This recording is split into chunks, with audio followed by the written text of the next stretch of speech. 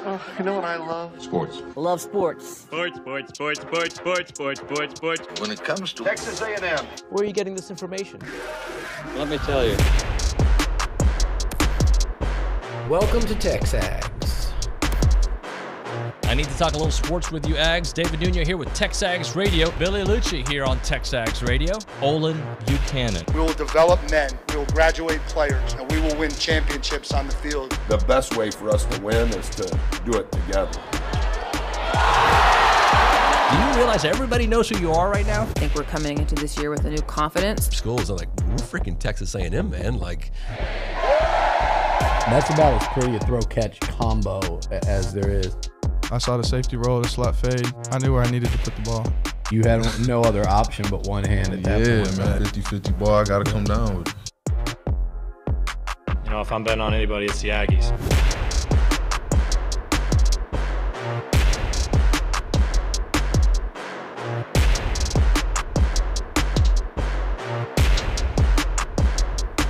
So Nick yelled at me. I think you heard of that. Yeah. Yeah. I mean, I know we're on, Nick. I don't know if you know this, but I see the monitor there.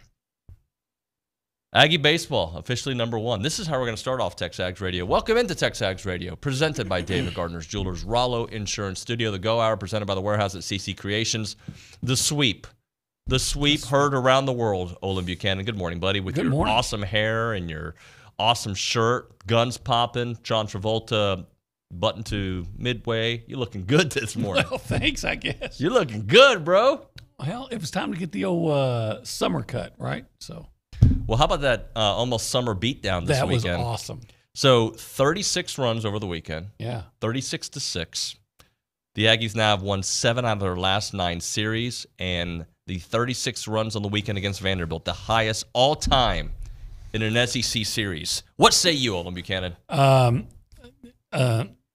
they're just it's amazing because, but here's what I want to focus on. I want to focus on how well they pitched for the most part this weekend.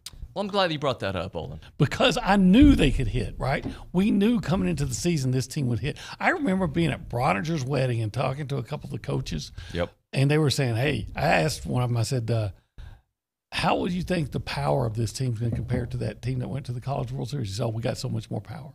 I said, really? He said, oh, yeah, without a doubt. Well, you know, they're proving it to be true. Sure. But if there's ever a question, it was, but how's the pitching going to be? And, yeah, you know, I know Vanderbilt scored some runs yesterday, but to have back-to-back shutouts? Back-to-back shutouts. Back-to-back beatdowns. I mean, you outscore them 24-0 to start the series. It's really back-to-back beatdowns, but you had to work a little bit. You had to work a little bit. You were down. You know, you had a nice 5th inning to make it great. 6 runs in the 5th inning. But Ryan Brauninger started it off, and so not only did I text you and Nick this weekend just to remind you guys of Nuño, or what did you call me? Nuño. Okay. So what was it? Bank on it? Is that what we did? Yeah, bank on it. Okay, bank on it. I said I want Ryan Brauninger to have an appearance where he sets the tone, and I think I said where we don't. No, you said you wanted Ashton back. I said I don't want to see Ashton back. You were the one who said no Ashton, so you get credit for that. And I said multi-homer games by Jace and Braden. And you got that too. I did. God, buddy. What are the lottery numbers this week? 13. Is there a lottery this week? There's lottery every week, twice. Sorry, I don't play the lottery. Does that surprise you? No. Bottom line, I do. Does that surprise you? No, not at all. Oh, really? Bottom line is that this team is doing a little bit of everything. If there was a question, it was pitching. If there was a question when the season was going on, bullpen beyond Evan Oschenbeck, right? Yeah. And Chris Cortez yesterday. Yeah. His last 2 appearances, 8.1 innings. I looked this up today. 8.1 innings. I think it's 2 hits. Yeah. And, 2 hits, 2 walks, 1 hit by pitch, 15 strikeouts, no runs. I think that's excellent, Obi. I think that's the word to use for it. And here's a guy that, you know, you always worried about. You thought had a lot of ability, but is he going to get on? It's like he's like this bucking bronc that they finally tamed. Pardon? A bucking bronc. Okay, make sure I heard you correctly. That they finally tamed. Yeah. Tame that bronc. Tame that. Ride him. You are in a good mood. Ride him, cowboy. Tell me more. Ride him, Cortez. Okay, maybe not that. Anyway, If there was a question, it was pitching. If there was a follow-up question, it was the bullpen. And who do we credit for all this? I'm going to credit several people. Okay. You got your skipper. You got Jim Schlossnagle. Absolutely. The real deal. The real deal. I'm going to credit Max Weiner. Of course, Max Weiner. I mean, not only just superb dude, the job he has done. Look around the conference. You know, what he's been able to do with pretty much some of the same guys, some new guys, and just redevelop them, refocused. Yeah, you know what? His profile was already really high. Yep. It's going to be even I think every program in the country might be trying to hire him in the offseason. Maybe even as the head coach, say, look, we saw what you did at A&M. Do it for us. And you had a question on the thread. I wonder how this team's offense would compare to the Tennessee offense. From was it 2 years ago? 2022. When they were just, I think, if my memory serves. So I'm gonna allow our engineer, Matthew Dawson, to do some math, right? But A&M's offense versus 2022 Tennessee. The Vols hit that year a lot. I mean, they were really good. 158 home runs. 158. Wow. The Ags have 73 on the year. 32 games for A&M. The Vols that year played in 66 games. Okay. And the Aggies have 19 games left before the SEC tournament. Okay. So, Dawson, if you want to be on pace, guy. You're going to put in those 66 games for Tennessee would have included everything. That's everything that they did. Everything. Yeah. And A&M has played in 32 games. I'm not saying that they're going to have as many, the power numbers are going to be equal to Tennessee, but I was thinking, gosh, I remember how everybody nationally was just raving about that Tennessee offense. And I don't know the numbers, but I do remember they're putting up huge numbers. And, well, here's A&M putting up huge numbers. I just wonder how it compared. Yeah. No, I don't know if you're going to reach those level of homers, but it doesn't matter. You're reaching, I think Brauninger was the first one to call. He thought they were going to break the season record, which is 120, if I remember correctly. Yeah. Yeah, I think so. I think they're going to reach it. Yeah, I think so. You know what, though? I don't care if they reach Tennessee's homers. I just hope they do what Tennessee didn't do. Get to the College World Series. Get to the College World Series. So the A&M, Texas A&M Aggies are about on pace for 116 home runs. If you're just including those 19 games that are left, they're hitting 2.28 home runs a game, which is pretty nuts. A Tennessee team, though, they had 2.4 per game. Okay. So we're not on that pace. We're 0.2 behind Tennessee. 0.2 behind Tennessee, which in a magnitude, right, when you have like 67 games, that is a big difference. The A&M has that. They haven't played LSU yet, and with the way their pitching's going, you might catch up to Tennessee. And part of the reason A&M is number one, it could have been back-to-back sweeps, let's be honest, right? It could have been. Yeah.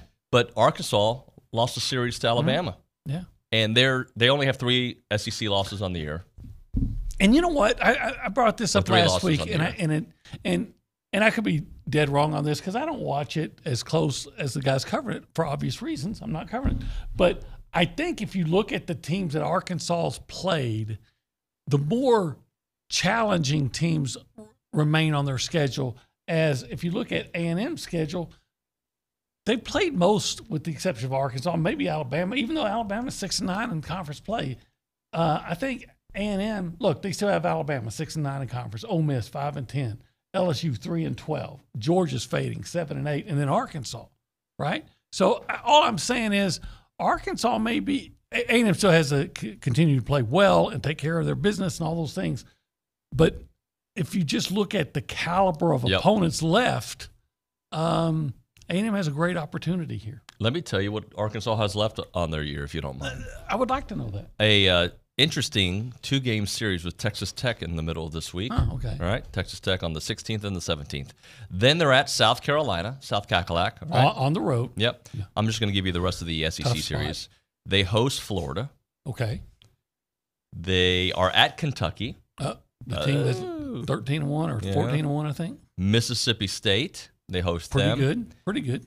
This team that they're going to play after that is pretty good too. I think they're in the top. One. Yeah. Oh yeah, number 1, Texas A&M. Yeah.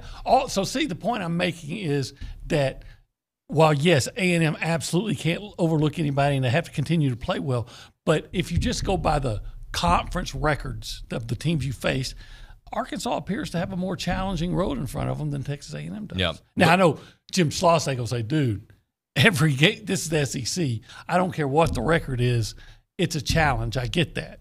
All right. But you're just saying, as of today, if you were to look at what's left on the schedule, A&M has taken on a lot of they still have a couple of very hard series, no doubt. Yeah. I mean, every series Alabama is hard. just won a series over Arkansas. Then number 1, Arkansas. Or were they number 2 at the time? Dawson, were they 1 or 2? They were 1, right? They were number 1. Yeah. So, and it was at home. Alabama's going to be facing the number 1 team back-to-back weekends. Back-to-back weekends. Look at that. So, props to the Aggies. Look, bottom line is, when you hit the way they do, when you pitch the way they do, when you feel the way they do, you have a chance in every series. Not only to win every series, you have a chance. This is a couple series in a row. Like, they were so close to sweeping last week, right? And that's why the pedigree of a championship team, we said it last week, that they could have easily, said, all right, whatever, we're going to lose the last game because they fell behind, and they just kept on fighting back. The blood in the water that this team sees in series is, to me, like, they're relentless. 9-0, nope. 15-0, nope. Let's keep going. And what strikes me, and I don't know if this is statistically accurate, but it just strikes me as somebody who's watching from the outside, not covering them on a daily basis. But early in the year, they were really dependent on the top of the order for offensive production. Mm-hmm. I'm not saying nobody didn't hit up and down the order, but highly dependent. Now, they're hitting up and down the lineup. Mm-hmm. I mean, and that just makes them even more dangerous, obviously. One thing I really love, by the way, because as a talk show host and OB for you to write columns, sometimes we want to be able to talk about everything, but this community is so thirsty for football that it fills up the tank easily, right? Like, we can do 3 hours of football every day, right? But people are clamoring for more baseball. Yeah. They want more baseball. And they're going to get it. Yeah. I might even need to get out there and write a baseball column. I think you will. I think we just assigned it right now on the show. I have to do that. Chief executive here, David Nuño, assigning that story to Olin Buchanan.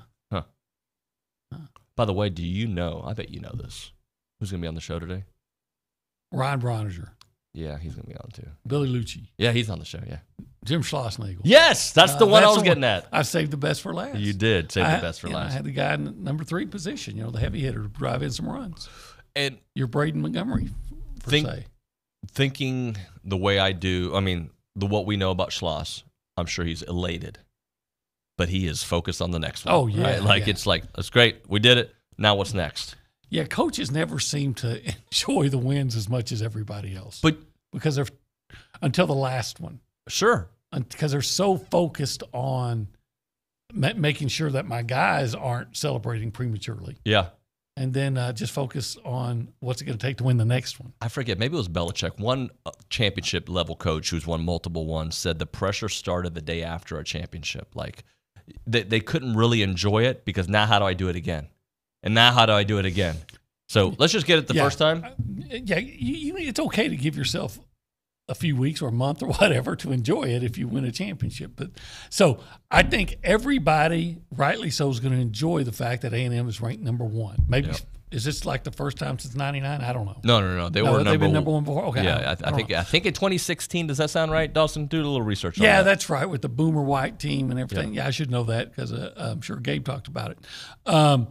But it doesn't come around that often that you're number 1. So, enjoy it, celebrate it. But I guarantee you, Schlossnagle's telling his guys, hey, it doesn't just matter. A number. Like, you want to be number 1 at the end. At the end. You want to be number 1 in Omaha doing a dog pile. Was it 2 years ago that Ole Miss wasn't even going to make the tournament, and then they end up winning the national championship? Some say they were the last team in. The last team in, yeah. So, good stuff. We want to hear from you guys. You can call in. You know who was number 1 that year? Who was number 1? Most of that year? Tennessee. Tennessee. Yeah, Tennessee. Yeah. You don't know that song? No.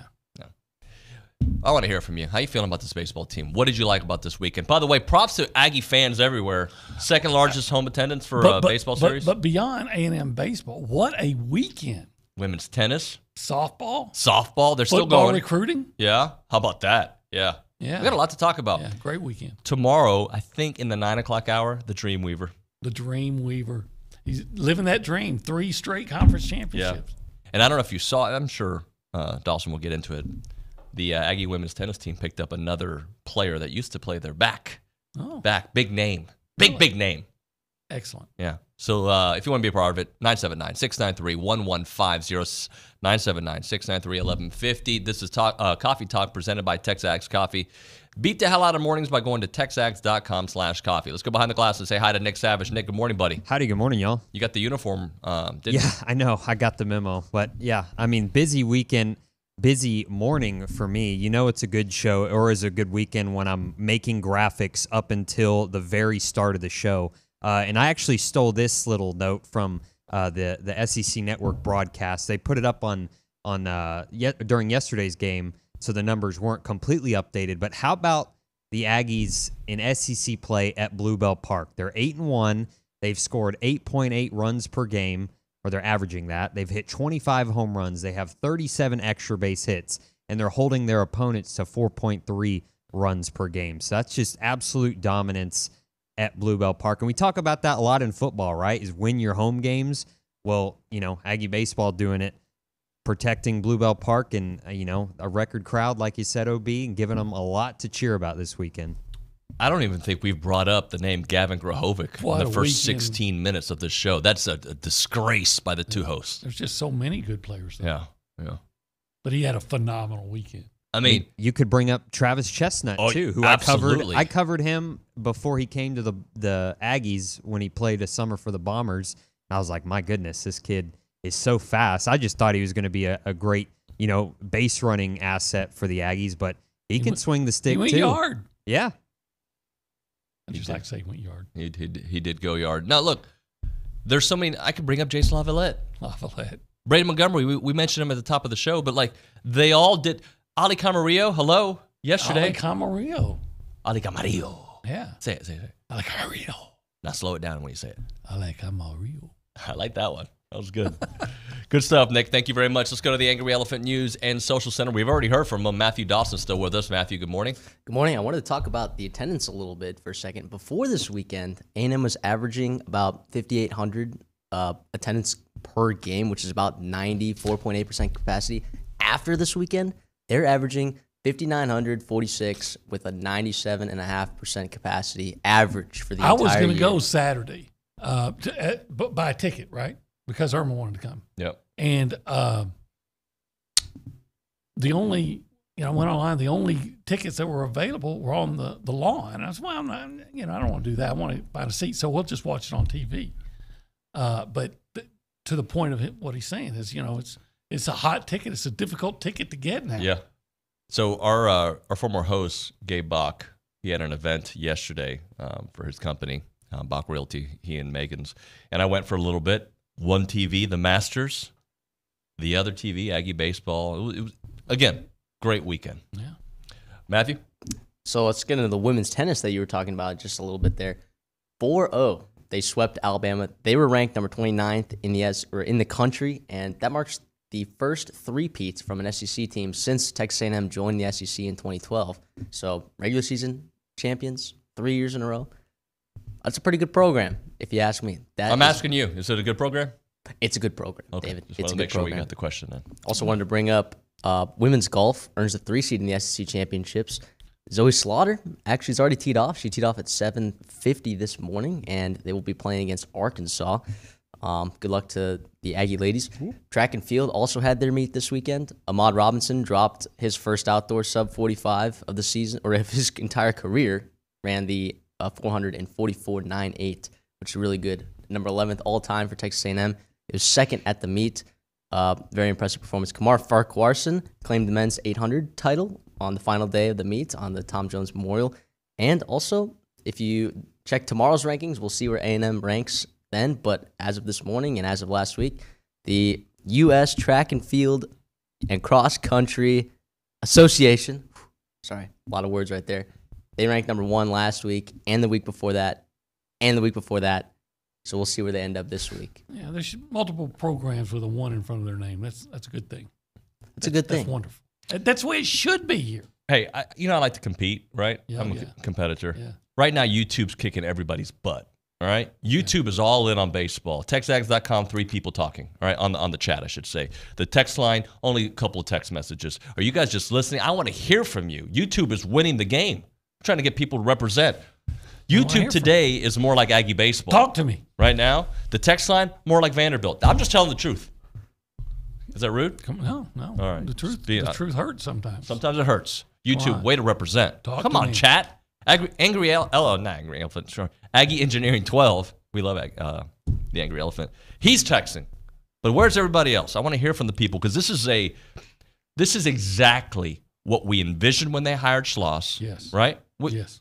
And he's doing it. He's doing it. And they're number 1 in the freaking country. And the number 1 in the nation. I don't know what accent this nation. Was that a New York accent? What was that? No, I was like, didn't you ever see that Starsky and Hutch movie where he goes, do it. Yeah, you were right. 2016 was the last time Texas A&M baseball was ranked number 1. March 26th, to be exact. I am not a historian, but I remember that for some reason. It stuck with me. All right, we'll hit a break. When we come back on TexAgs Radio, we'll get to your text messages. We'll get to your phone calls. And we're going to talk a little football stuff because there was some recruiting to talk about. Right now, career opportunities for the Association of Former Students. They're going to be in studio again today. Looking forward to talking to Scott. But looking for a reason to come back to Aggieland and live here so you can go watch that number 1 baseball team anytime you want to go see. What you need to do it. You need to go to the Association of Former Students website at tx.ag/association jobs to see what kind of jobs they have because they got a bunch of jobs out there. They want to hire professionals to join their team. Couple of areas you can look. Fundraising, former student programs, and much, much more, including the marketing team. They are the premier alumni association and the oldest organization serving A&M in support of that Aggie network, and they play a part in each and every Aggie story from howdy to here. Don't miss the opportunity to miss out the association during their socials, Aggie Ring Day, class reunions, Aggie muster, and everything in between. Join a team that exemplifies those Aggie core values: integrity, excellence, leadership, loyalty, respect, and selfless service, all in support of that worldwide Aggie network. Again, visit tx.ag/association jobs. Do it. Do it.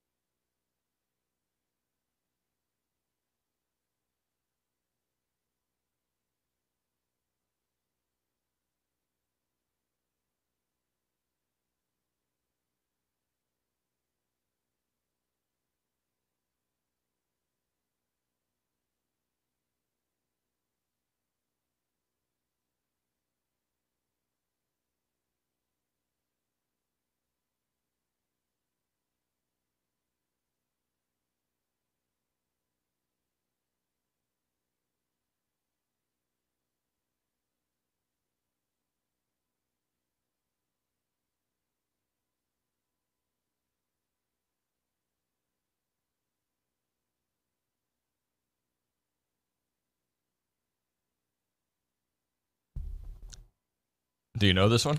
Yeah, I've heard it before, but if I could choose to die, it would be in your arms.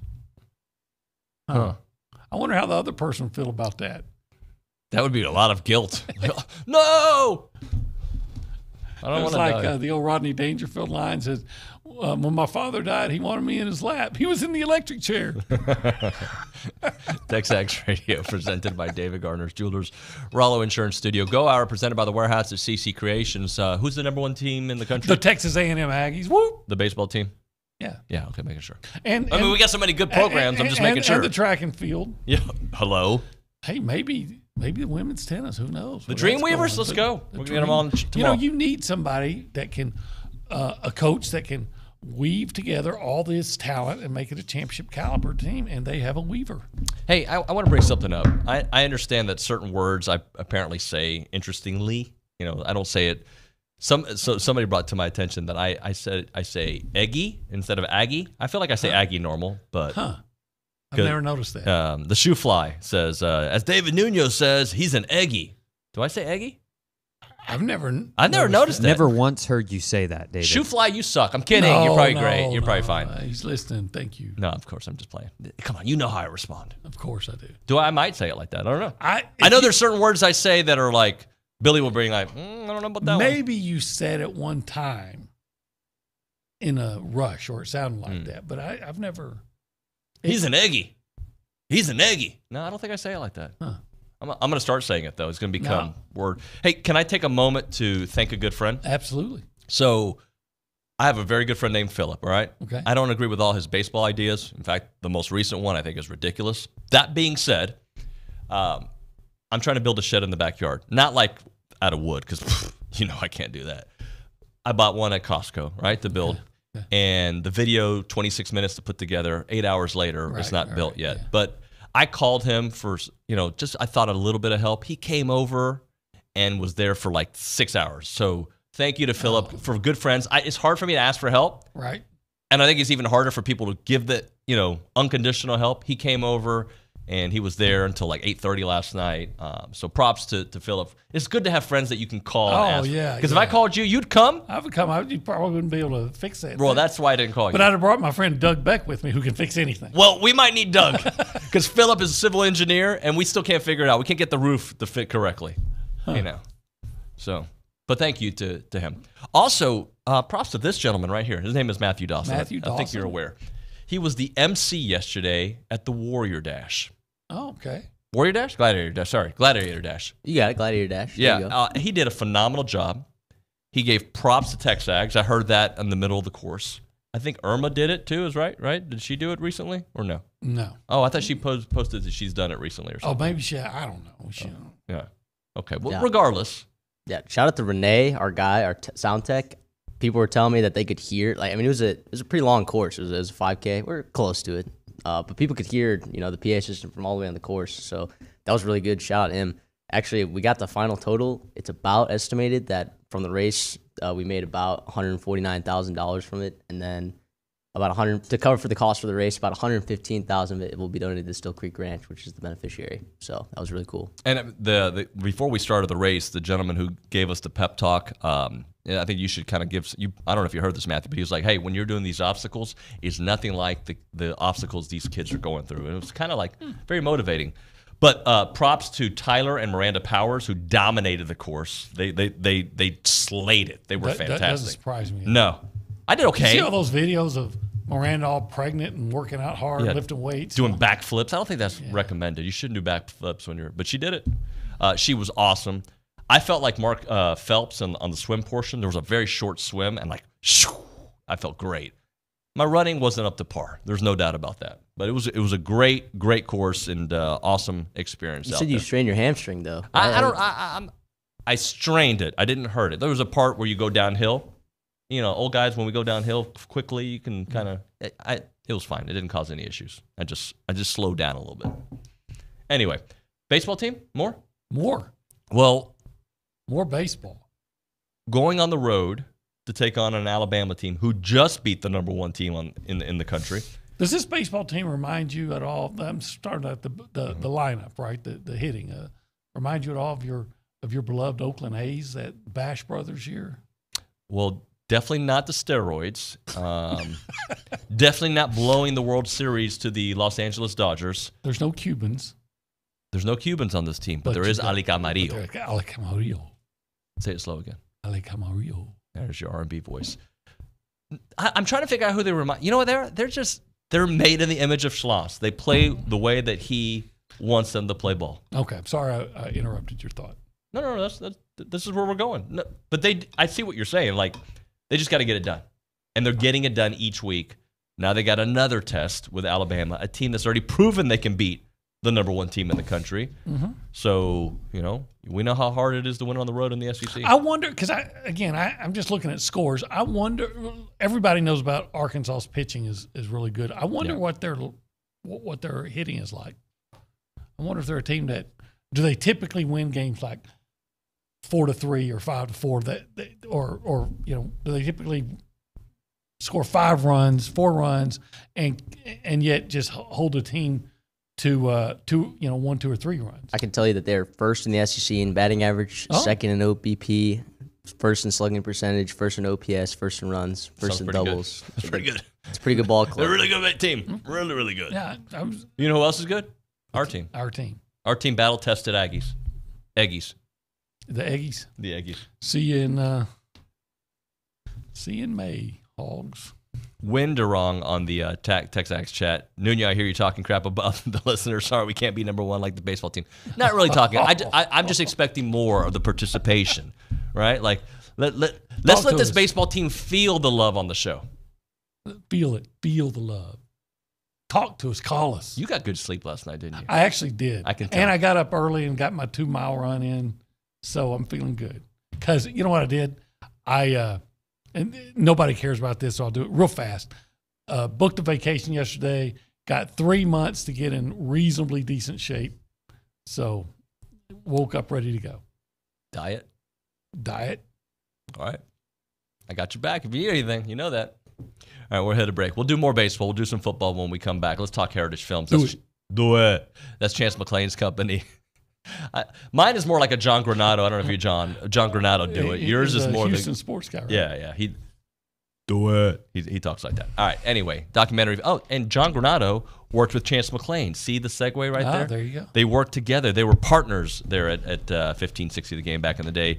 Heritage Films is a company that makes documentary films about families, about people, about family businesses, family ranches. They're so good. They are fantastic about telling people's stories, and they've been doing it for a few years now, and they tell a lot of Aggie stories in these 2-hour documentaries. Aggies care about their story, right?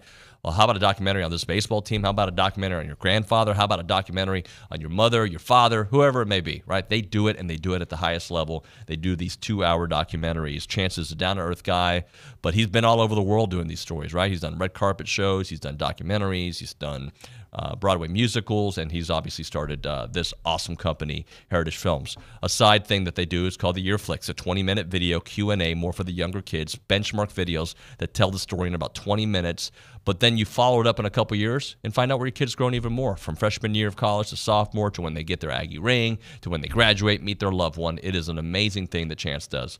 The website, yourheritagefilm.com, yourheritagefilm.com, 713-893-8341, 713-893-8341.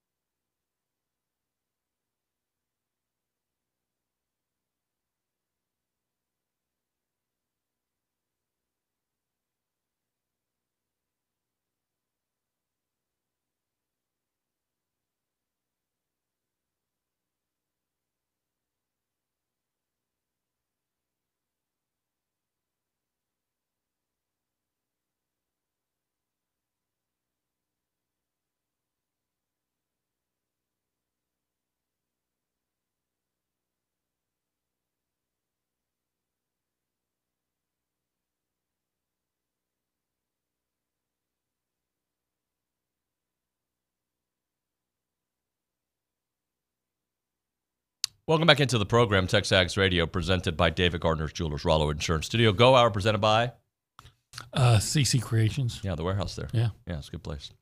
So Nick Savage brings to my attention, YouTube is popping right now. All right, they're winning the day. They're slaying. We have football-level numbers on the YouTube page, which is good. This baseball team deserves that. So those of you who are new or don't come often, like, comment, subscribe. Please help us out there. TexAgs.com is starting to play the catch-up, and the text line really participating on there. And, again, this is all for the baseball team love right here. Brandon says, listening at work, you guys make my Monday tolerable. At the game on Saturday night, great energy. Excited to see how far they go. Brandon, class of 96. So there's no reason to believe this team will not go far. You cannot take it for granted, as we all know, but their pitching's good, their hitting's excellent. It seems like the defense is good. Matthew and I were talking about Camarillo's got a good glove at shortstop. Kid in left field's doing amazing things for left fielder. A lot of speed in the outfield. Yep. So there's what was it? It was Brauninger, right? Last week or the week before said, hey, go ahead and enjoy the fact that this is a national championship caliber team. Doesn't mean they'll win it, but I think we can get to the point now where we can say it's a national championship caliber team. How about iDoc Mike? You're familiar with him? I am. He says, bring us some of those sausages. I love winning. Man, it's like better than losing. That's from a movie. He wants for us to name the movie. Yeah, that is Nuke LaLoosh in Bull Durham. Bull Durham, yeah. And then he says, love hearing you all so giddy. I'm having a 1989 vibe to this. Fun to have, to this point, the greatest single day in Aggie baseball history to happen on my 13th birthday, April 16th, 1989. Also cool to share that birthday distinction with baseball enthusiast Scott Clendenin. Let's finish the job from 89, which they're celebrating here in a couple of weeks at the ballpark. Hop was giving me some info on that. I know he talked about it on the board. So it is it is fun, man. Like, there's beyond just celebrating what they've done so far.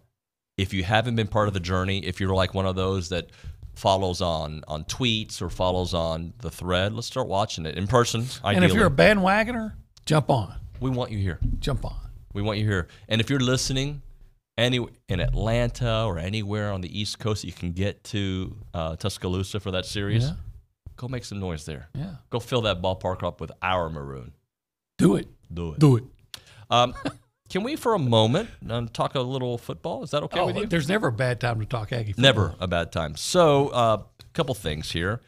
We have a couple of Aggies going to have committed over the weekend, and I'm going to let Matthew Dawson give us the names and the particulars. One is a quarterback that we are pretty excited about. Absolutely. Deshaun Longstreet, 4-star quarterback, top 50 recruit in the country, #1 in California. I mean, there's some good quarterbacks that have come out of California in the past years. And then we also picked up a 4-star offensive lineman, Marcus Garcia, 6'5", 255 pounds. Top 50 offensive lineman in the country, number 27 in Texas, overall prospect. Excellent. Yeah. I love getting those alerts. It says Jason Howell, Ryan Brauninger. You know what I like? As far as offensive linemen, obviously nobody, you never know. But I like the guys that are coming out of high school around 250 and 260. Yeah. That they're going to build up and make them, 300 pounds of muscle and things. I like that sometimes more than I like the bigger. Sometimes more than I like the bigger. I mean, I celebrated Kenyon Green. It was a huge coming here. But I like those guys that work hard to get to where they need to be. Also want to comment, there was a report that was out this weekend that Jabari Barber has a foot injury and that he's going to have surgery. Billy did comment on it on TexAgs.com. We will talk to Billy about it, but it's never good to lose somebody. And I don't think it changes what the plan was. They were going to be open to looking at upgrading that position wherever they can, but it hurts. And do we know that how long he's supposed to be out? No, we don't know that. Right. We don't so, know that. But no, I hate that anybody's hurt, especially kid working hard. And that's the thing about spring I think it's football. Jabri. Sorry, I don't think it's Jabari. I think it's Jabri. Sorry. That's just the thing about spring football. A big part of it is, you just want to get through it with as few injuries as possible. And it's unfortunate that they had one. Yep. Another thing to add football-wise, Jackie Sherrill inducted into the Texas Sports Hall of Fame this weekend. Props to him. Well deserved. Yeah, we need to get him on the show this week, too. With all the baseball stuff, we definitely need to talk to Coach Sherrill this week and talk about it. I'm going to tell you the class of 24. Jamal Charles, football, obviously. Andy Cooper. Roy Hoffines. Oh, yeah, Mr. Hoffines. Barbara Jacket. Mike Leach went in as well. Colt McCoy. Okay. Jackie Sherrill, as I mentioned. Bubba Thornton. And Krista Williams. That is your Texas Sports Hall of Fame class of 2024. As for Coach Sherrill, I remember, like, when I was becoming an Aggie in my mind, right? Like, as a kid. Now, I wasn't college age, but I was a kid. And I think I've told you the story before where I met him at Walden, the golf course. And he couldn't have been nicer. He had this presence to him. He still has that presence. It's a strong voice and just, and what he did with that program at that time, made me a lifelong fan. He can shake your hand and hurt your hand if he wants to. Still. He's got meat hooks of hands. Still does, yep. Yeah. Nice guy. I really like him. I hated him back in the 80s because I was a Longhorns fan and he was making my life miserable. I always say I grew up a Longhorn fan and then I grew up. I stole that from somebody. Actually, but I became a fan once I came down here in 93 to cover him and the way everybody treated me here. But well deserved. And, for so many reasons, he turned the A&M into a perennial power and stuff. I mean, they won like, what was it, 3 straight SWC championships? Southwest Conference, yeah. He did an amazing job. Beat Notre Dame in the Cotton Bowl. Was that Tennessee beat Auburn in the Cotton Bowl? He did. Yeah, he did. Fantastic coach. And you know what? He's around the program still quite a bit. Yeah. When you think about some of the legends of this program that we still get to see in RC all the time and Coach Sherrill. Yeah. To me, like, again, they are what molded my love for Aggie football, both of those gentlemen. Like, Bucky Richardson was my first, like, college football idol, if you will. Like, I remember, like, I wanted his jersey when the Oilers drafted him. I was like, he should be starting over Cody Carlson and over Warren Moon. Maybe Cody. When Bucky came in, good things happened at the Oilers. Good thing happened for the Aggies. Yeah, absolutely. So, but so props to Coach Sherrill, and he well deserved. We'll try to get him on the program this week. Maybe Bucky's next. Maybe. You know what? He might be. Yeah. All right, let's do this. We'll hit a break. We'll get to those text messages. I know many of you are catching up. Right now, though, the future of medicine is here at QC Kinetics. They're the nation's leader in the most exciting revolution in pain management we've seen in decades. Really, like, this is what a lot of people have been doing with a lot of money. Now it's available in this area for everyone. It's called regenerative medicine. And if you're tired of those achy joints, that joint pain is keeping you from doing what you love to do, well, then you need to reach out to the good folks there at QC Kinetics because they're going to get you moving once again with no surgery, no steroids, no drugs. Those aren't your best options. In fact, let's consider other options out there like regenerative medicine. They're transforming lives with innovative treatments that deliver lasting results by using your natural body biologics, right? And they're going to use your own power to repair and restore that damaged tissue out there. And by the way, Dr. Mitchell Shinecup is the leader of the national medical director for them. He's a pioneer in the field with 20 years of clinical work and tons of research. And he wants to get you relief with a needle, not with a knife. So call QC Kinetics to learn more about this exciting option, a revolutionary approach that can get you long-term relief with no downtime. It is QC Kinetics. Call them up for a free consultation, 979-452-6000. QC Kinetics, 979-452-6000. That is 979-452-6000.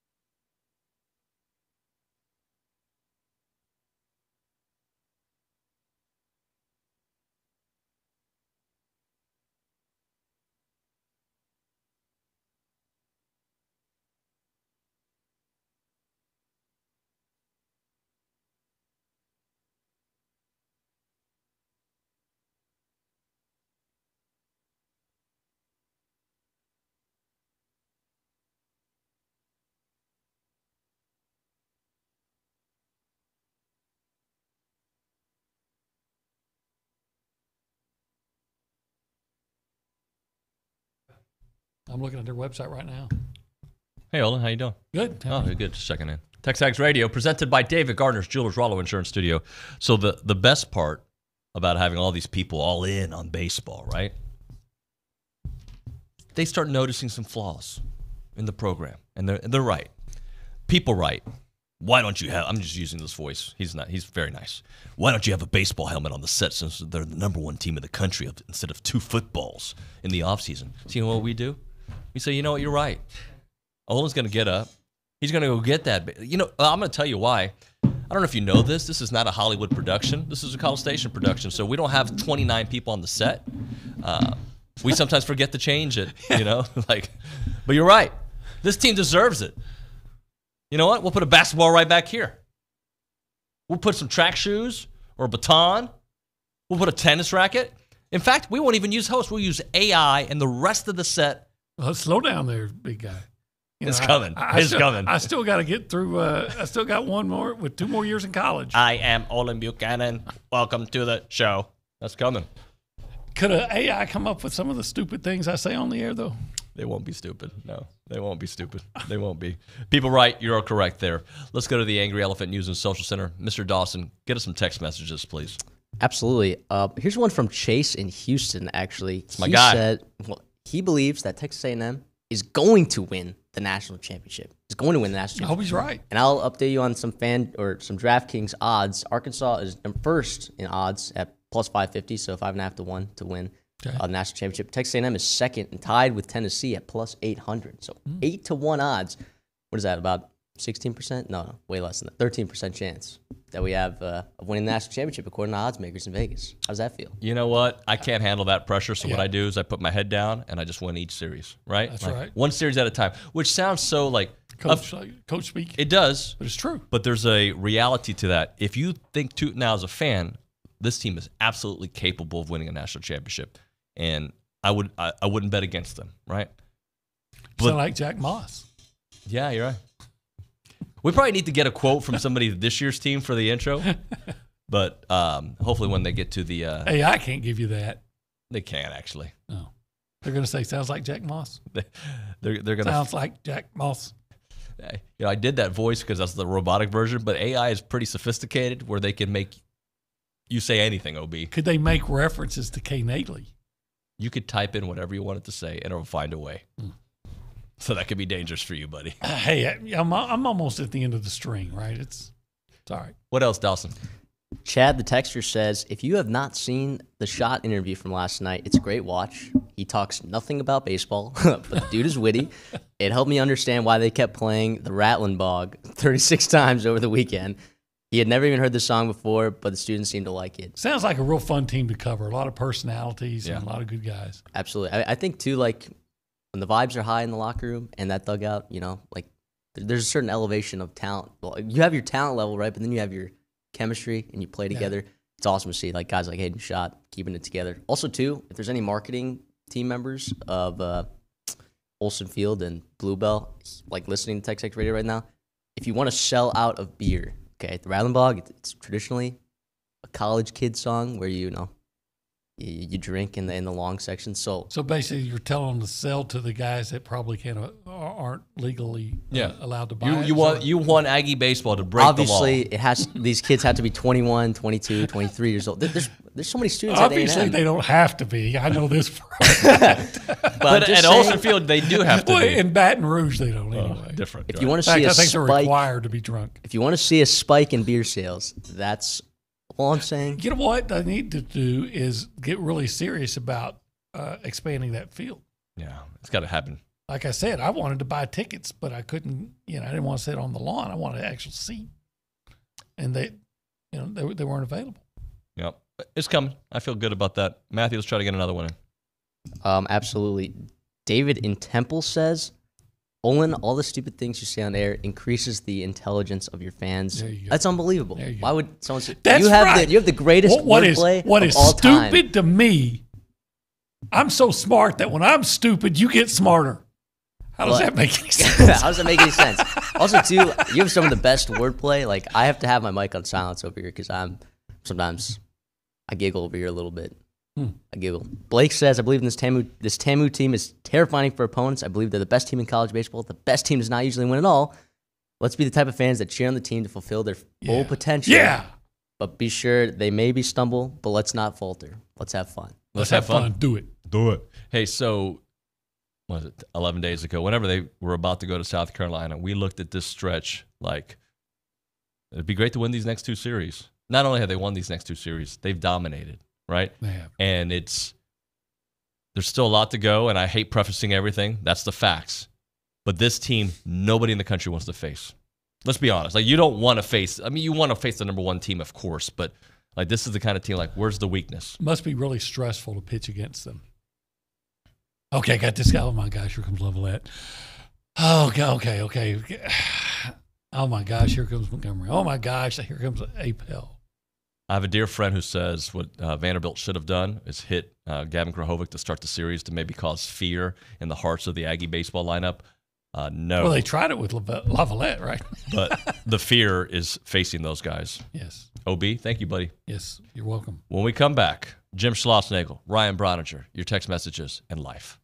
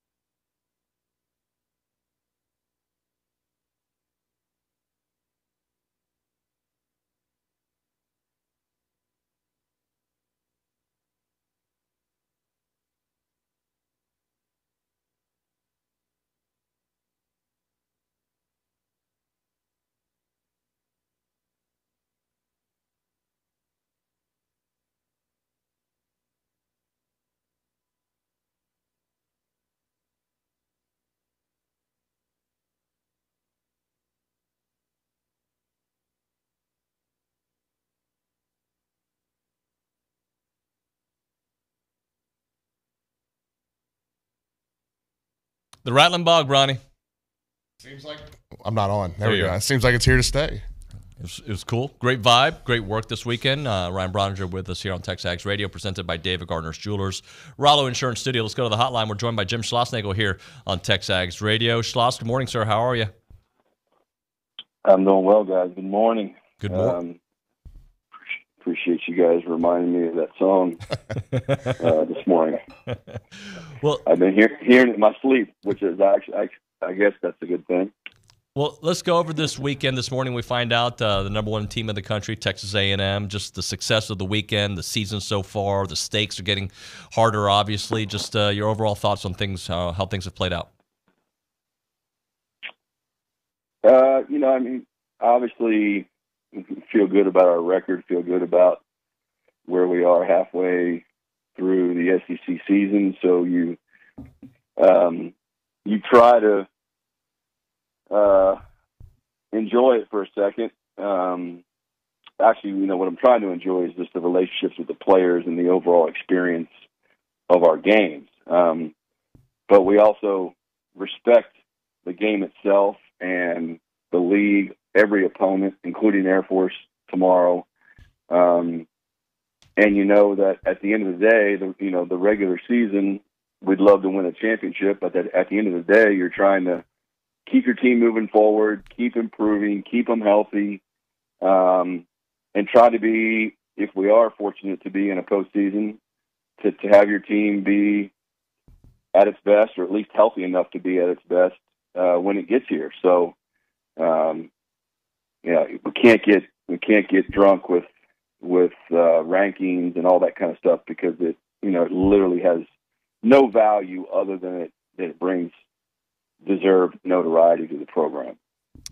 Coach, I think when you go back and look at the week, and specifically the weekend, everybody's going to look at they want to talk about those blowout wins on Friday and Saturday, but I want to talk about yesterday and getting down 4-0, your decision to go to the pen early, even though I thought, Lampkin had a little bit of bad luck with that, the double play would have gotten him out of that inning. But just Cortez and your continued growing confidence in him. And I like what you said after the game. You feel like he's in a good space mentally, and you're going to keep him in that bullpen. Yeah. I think Justin, let's talk about Justin first. I think he had some luck, but he also, he didn't really have his changeup is really, most days, it's his best secondary pitch, and I don't know that he threw one in the strike zone. And then he had a couple flare hits. We threw a ball way into center field, gave up a home run to the one guy on the team. Well, not necessarily the one guy with the wind blowing out, but the one big physical player in Holcomb. And sometimes, you're a victim of being the third game guy when the other team's in, they're super desperate to win. So, but yeah, Cortez was awesome. Really good to see him do that 2 times in a row. He was pitching, I think he was on fumes there towards the end, even though he's touching the upper 90s, but did a great job. And he does, I think Zane's question after the game was a valid one, because that's every general baseball fan's first thought would be, should we look at his role being different? And I think what the fans don't get to be a part of is the mindset of the player and where their comfort level is, right? So I think right now he's in a good space, and I don't think we would want to mess with that. If it were to ever be needed, at least he has the experience of starting a game. But kind of like Ashenbeck right now, you would love for him to be available, if not 2 times in a weekend, at least 2 times in a week. Yeah, and then your decision, you've said it a bunch, the biggest decision you make is when to bring Evan in. So just kind of take me through his usage throughout the weekend, and then was there any thought yesterday when you guys scored that 12th run to sit him down and have somebody else go for the night? Yes, there was. Our thought was that we were just going to have him get that Vastine guy. So Vanderbilt, they only have the one left-handed hitter, and he was hitting .087 going into the weekend against lefties. And he's actually, he has the most extra base hits on their team. So he's actually got pretty good power. And I just didn't want to give them a chance to get something started. I've been, especially where the wind's blowing and you have a chance to, winning the series. That's why we do what we did Saturday is I'm just not risking anything. And then, the plan was to just have him pitch against Bastine, and then he got him out on one pitch, and I was like, okay, let's see how quickly he can do this. And then they swung at the next first pitch, and I'm like, well, golly. And he said he had come back in the dugout and said, I wanted to finish this. And so we had Rudis ready to go. We wanted to save every pitch. If I had to do it over again, once he gave up the homer, I would have taken him out. But I don't know. I was excited for Evan in the moment. But if I had it to do over again, I wouldn't have started anybody else in the inning. But I would have maybe gotten him out after he got the first two outs, so that because we do have a short week this week in terms of rest. Schloss, we asked you something similar last week after the Sunday game against South Carolina. Just talk to me about players' mindset going into an opportunity to sweep, that this team is never finished, right? They see blood in the water, they go after it. They do. I wish you could be in the dugout with them. There aren't emotional highs or lows. So when we're winning, they don't take it for granted. They just play. When we're losing, they don't panic. They just play. And that's just the one thing I challenge them with all year, especially once we got off to a good start, is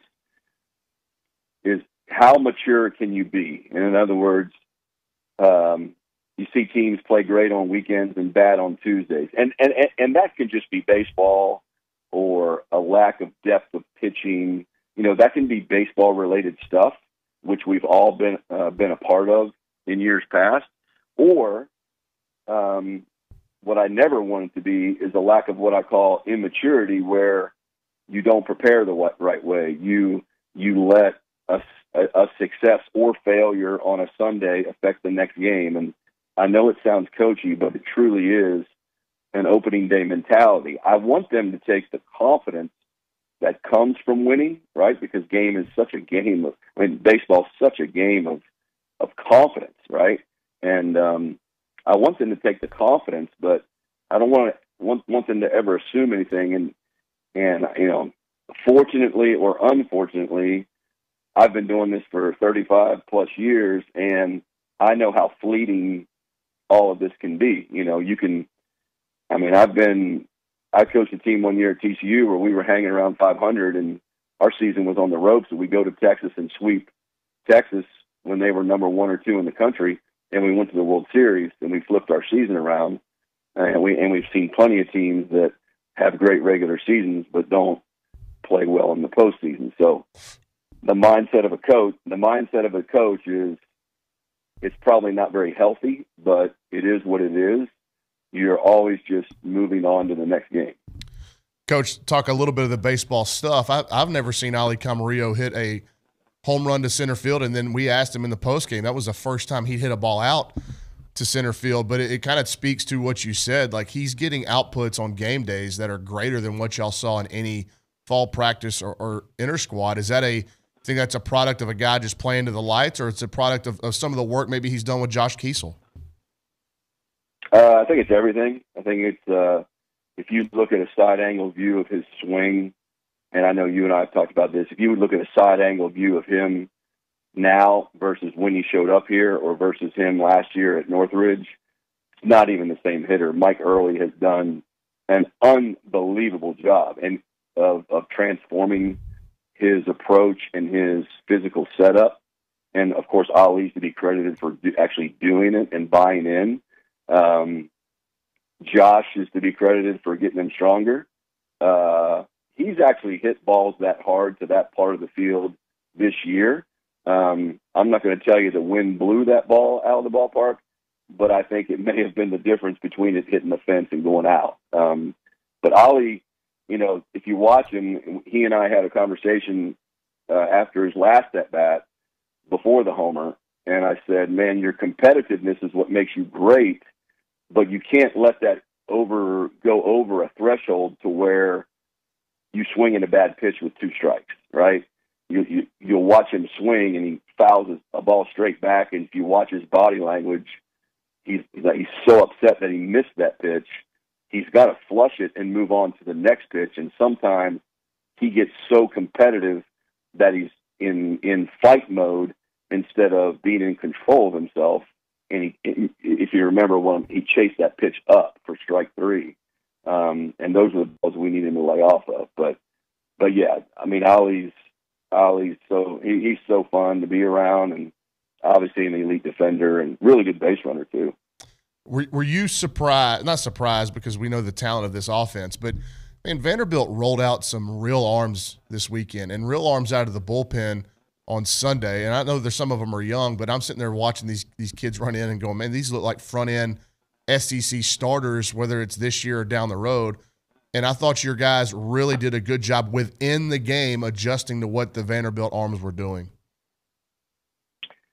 Yeah, we did. Mike's really, really good at giving the guys a plan. I mean, Carter, is that his name yesterday? Grayson Yes. Carter. I mean, he was their Friday night starter last week, right? Or the week before. Guy's throwing 100 miles an hour and started sticking his breaking ball, which he doesn't normally do. And then we get down 4-0, and you're like, oh, baby, here we go. And then McIlvain is just, he's going to pitch in the big leagues for a long time as a left-handed reliever. And then they just kept bringing the lefties, which is, I mean, all good left-handed pitching is normally tough on any team. And we did a nice job with them. You know, they gave us the extra out on the ground ball. But all of that was because of, you know, Cortez and how we played defense and also how Jackson Appel caught. I mean, catching Cortez is not a lot of fun. The ball's going all over the place. And then he gets a lot of really tough foul balls because of his sinker. And Jackson took a tough one yesterday. It didn't hit any part of his equipment. He got it right in the mid-thigh. So I'm sure he's pretty sore today. But yeah, those Vanderbilt's awesome. I mean, you'll look up next week and they'll be doing great, just like they did against LSU last week. And Alabama, you know, our next opponent in conference, is a great team too. They pitched their rear end off. They have a potential first or second round pick on Friday night, and they have a kid that pitched awesome yesterday that we tried hard to get him to change his mind. He's from Houston area, Zane Adams, and I think he threw 2-hit innings or something yesterday. So these games are every weekend's a super regional, so we just got to be ready for them. Schloss, can you speak to Travis Chestnut, his growth this year, and the multiple options he provides for you all? Yeah, Travis, you know, it's the same thing. You know, we've seen what he's capable of doing when he gets on the bases. He's always been a pretty good defender at second base. Travis's challenge he's so twitchy and so fast, and his mind actually moves at the same speed as his feet, which isn't always great. So he's got on defense, you know, it's a challenge for him to play under control, but he can really turn a double play when he's under control. And then he made an awesome play on that chopper over the mound to end an inning yesterday. And then offensively, it's just a matter, you know, he is finally, Mike, myself, we sat him down and said, hey, man, if you're going to play, and I'll just be honest with you guys, if you remember Johnny Long, or everybody knows who he is now because he's a pretty controversial player, but the catcher for Mississippi State, how he spreads out and stands right on top of home plate. We just told Chestnut, hey man, like you just gotta, your job is to, if you can somehow get on base twice a game, no matter how that is, and play good defense, then you can bring something to our team that we don't have. And it's a dynamic that's not in too many lineups, but it's certainly not in ours. And, you know, he has bought into that. So I think he got hit by a pitch yesterday. He had a bunt hit. So that's the kind of player, you know, that's the kind of player we need there. You know, the other cool thing he does for us is, let's say Sorrell's on first base. with 2 outs, normally you don't want to run and have your 9-hole hitter lead off the next inning. But if Travis is going to be able to get on base, then that opens up our ability to be a little more aggressive on the bases. Speaking of leadoff hitters, Gavin Grahovic with another really good week. But I want to talk about the maturity of his game, Coach. And where I saw it shine the most was in the double steal yesterday, where Vanderbilt knew they had no shot to throw Travis Chestnut out at third. But it's imperative that the trail runner get a really good jump in that situation, or he's going to be out because they're not going to throw at Travis. And Gavin got an A-plus jump and beat that throw and set up Jace for an RBI spot. Set you guys up for 2 RBIs on no hits in that inning. Correct. So we actually talked about that in the pregame on Saturday, because there was a time, I think it was Friday or it might have been Saturday, they all run together for me. There was a time when Jace Lavalette was up, they were playing the shift, and the third baseman was way over in the 6-hole, but the pitcher had a really quick leg time. So when they were playing that third baseman over in the 6-hole, what they were telling us is you can have third base, but we're throwing the second base. And so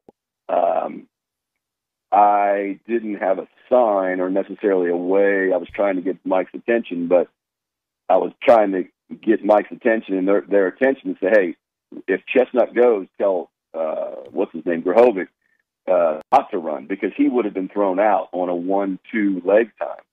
There was no way Chestnut was going to get thrown out. Even with Lavalette being left-handed hitter opened up, there was no way the third baseman was going to be able to get to the base. So we had that conversation, and when they made the pitching change, the difference was the big lefty Green had a big, longer leg, so his time to the plate was around 1.5. So I knew, I said, Gavin, if Travis decides to go, you go ahead and go because you'll make it, because of the longer leg of the pitcher. But yes, that was a massive play. It was actually my favorite sequence of the whole weekend, because then Lavalette hit the sac fly, Grahovic got to third base on the sac fly, and then we had the contact play, and which we practice every single day. And that shortstop totally expected to have a play at home, and because we ran that contact play perfectly, he didn't have a choice but to throw the ball to first base. Schloss, we appreciate your time here on this Monday morning. Thanks so much, and we'll talk to you here on Thursday. All right, guys. Have a great day. Gig 'em. Gig 'em. Thank you very much. Thank you. One thing I didn't get to ask him about, and Brauninger, I'll ask you about on the other side. I mean, it's not even a question. It's just commentary. People are coming. People are supporting. Second biggest crowd there for Olsen Field this weekend. It lends credence to the expand Olsen. Mm-hmm. You're starting to see it a lot more on social media too. And for anybody wondering, I do think those, based off what we've heard, those conversations are moving in the right direction. Good. We'll talk a little bit about some baseball with Bronny for another segment. Right now, Milliken Reserve Time, they're a farm-to-table community. You can find them in College Station. If you're coming down the Houston way, you'll find it on your left-hand side there between Navasota and obviously College Station. If you're coming off of Welborn, look on your left-hand side. You'll see it's awesome. Dedicated to the conservation of a healthy community. Open spaces all over the place, right? It's the kind of place that you want to live in nature. That's the place you go to. 2,600 acres of open space, 30 miles of trails and farms. They want to connect families to nature. They want to connect you to each other, right? That's what they do there at Milliken Reserve. Such a great, great place. They're an unheralded place for families to cherish after generation and generation, and they want to maintain and restore that natural habitat where you can find all the animals you want there in the woods, the ponds, the creeks out there. You got the white-tailed deers, you got the songbirds, you got the rabbits, you got the turtles, and then the homeowners at Milliken Reserve sharing a legacy of conservation, which means generation after generation, you're coming back to that same place, that pristine countryside place where you can go explore and you can go discover. You can go hiking there, biking, canoeing, kayaking, equestrian trails, the evening yoga, the summer camps, the music festivals, the farmer markets, and the farm tours. Join them there at millikenreserve.com. Again, that website, millikenreserve.com.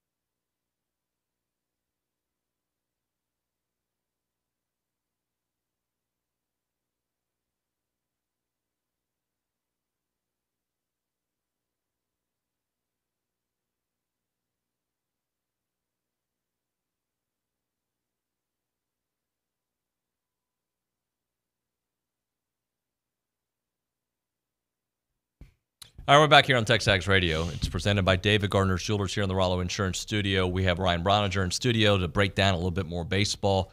What I love, Bronny, and you can see it in the numbers, people on YouTube are just eating up baseball talk on TexAgs.com. They want more of it. They're starving for the content because of the success that we're seeing on the field. Well, and I think the crowds over the weekend would also support that, right? Yeah. I mean, they were sensational Friday and Saturday, a little bit late arriving on Sunday, but still a really good crowd. And I think they enjoyed the Sunday game as much as any of them because they had to battle back. And the roof went off the place whenever Camarillo hit the 3-run home run to cap off that 6-run fifth inning. But, man, it's almost like the combination of the A&M talent, the A&M team, and the crowd just overwhelmed Vanderbilt on Friday night.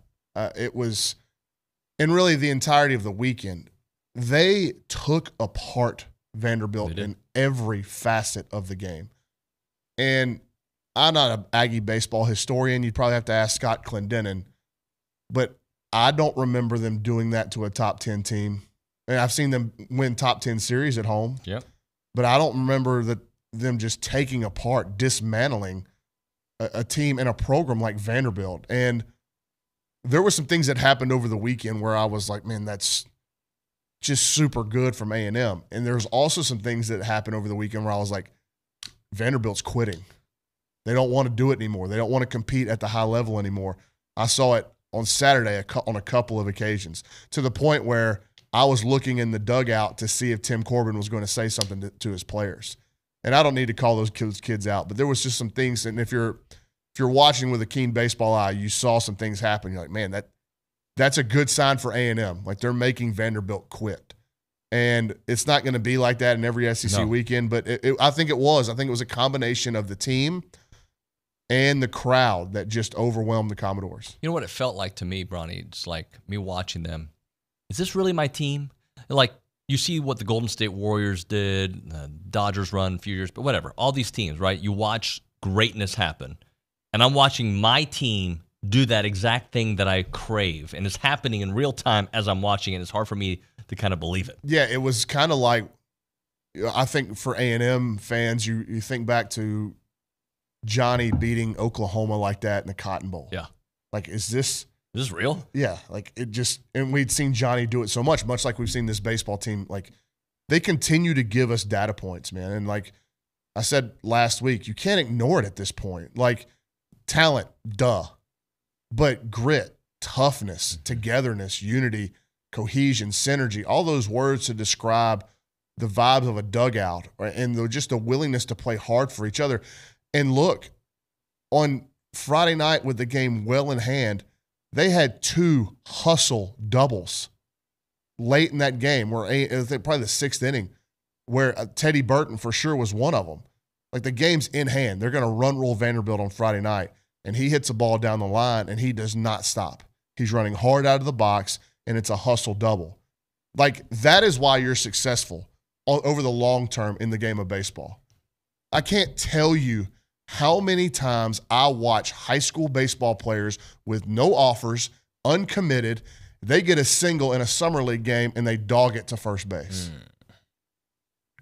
And they wonder why they're uncommitted and they don't have offers. But I watch guys that are 23 years old playing at the SEC level in a blowout game that they know they're going to win, and they're busting it out of the box for late doubles, late hustle doubles in SEC games. Like, so the game knows. The game will pay you back for playing it the proper way. And what I said to Andrew Monaco last night at the end of the broadcast in the postgame show was like, there's adversity coming for this team. It's just inevitable for every baseball team ever. I mean, you don't know when it's going to come, but how you handle that adversity will go a long way to determine of what the end of the season looks like. Nobody cares about being number 1 in April. It's cool. It's really cool, and it's well-deserved. They look and play like the best team in the country. Yep. But in the end, it's about being number 1 in June and being in Omaha with a chance to raise a real trophy. And look, they probably want to win an SEC title. They'd be sick. They might even want to win an SEC tournament title. But what I think is if you get to the SEC tournament and you look like you're going to be a national seed, whatever happens in Hoover, you're happy with. Right. But for last year's team, that would have been a really cool trophy to have, was that SEC tournament, and Vanderbilt beat you in the final. But more important than the number to the left of their name is the number to the right of their name, meaning their record. And Shosh said that, like, you're pleased with the record. The goal is not to go into the postseason being number one. Who cares? Like, honestly, who cares about being number one in college baseball? It doesn't mean anything. And now you're starting to see it in college basketball. Who cares? I mean, it worked for UConn, but does it always work out that way? No. You want to be number one at the end. Right. That's it. And what I'm saying is, you want to be playing at a level that you wrap up postseason baseball at Bluebell Park. That's the goal. So keep winning SEC series. You're 11-4 at the halfway point. If you play 500 baseball in the league, you could say even one under 500. So you go 7-8 in the back half of the season. That puts you at 18-12 in the league. That's going to get you at least a regional host for sure, probably a national host, playing 500 baseball. That's not the goal. That's not what they're planning on doing. It's just the reality of the situation. But because of how you've played so far throughout the first half of conference play, you've given yourself a little bit of wiggle room. Remember, you're trying to win series at home, and you're trying not to get swept on the road.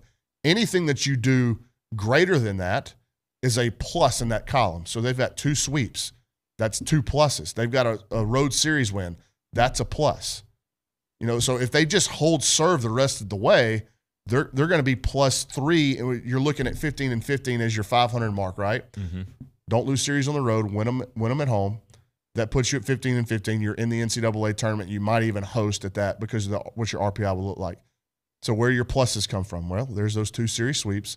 There's that road series. So now you're at 18. 18 conference wins if you just play 500 ball the rest of the way. I don't think they'll do that, but I'm talking about just the work that they've done up to this point has given them some wiggle room so that they do have some adversity. It's not season-ending adversity from here on out. Last thing before I cut you loose. Ryan Brauninger on Friday, I asked for him to set a tone. He freaking set a tone, didn't he? Well, and he set a tone, and the bell was answered then on Saturday. And I think, look, I don't want to dismiss what Ryan Brauninger did. He's been brilliant, and he's right up there with Hagen Smith at Arkansas for the best pitchers in this league.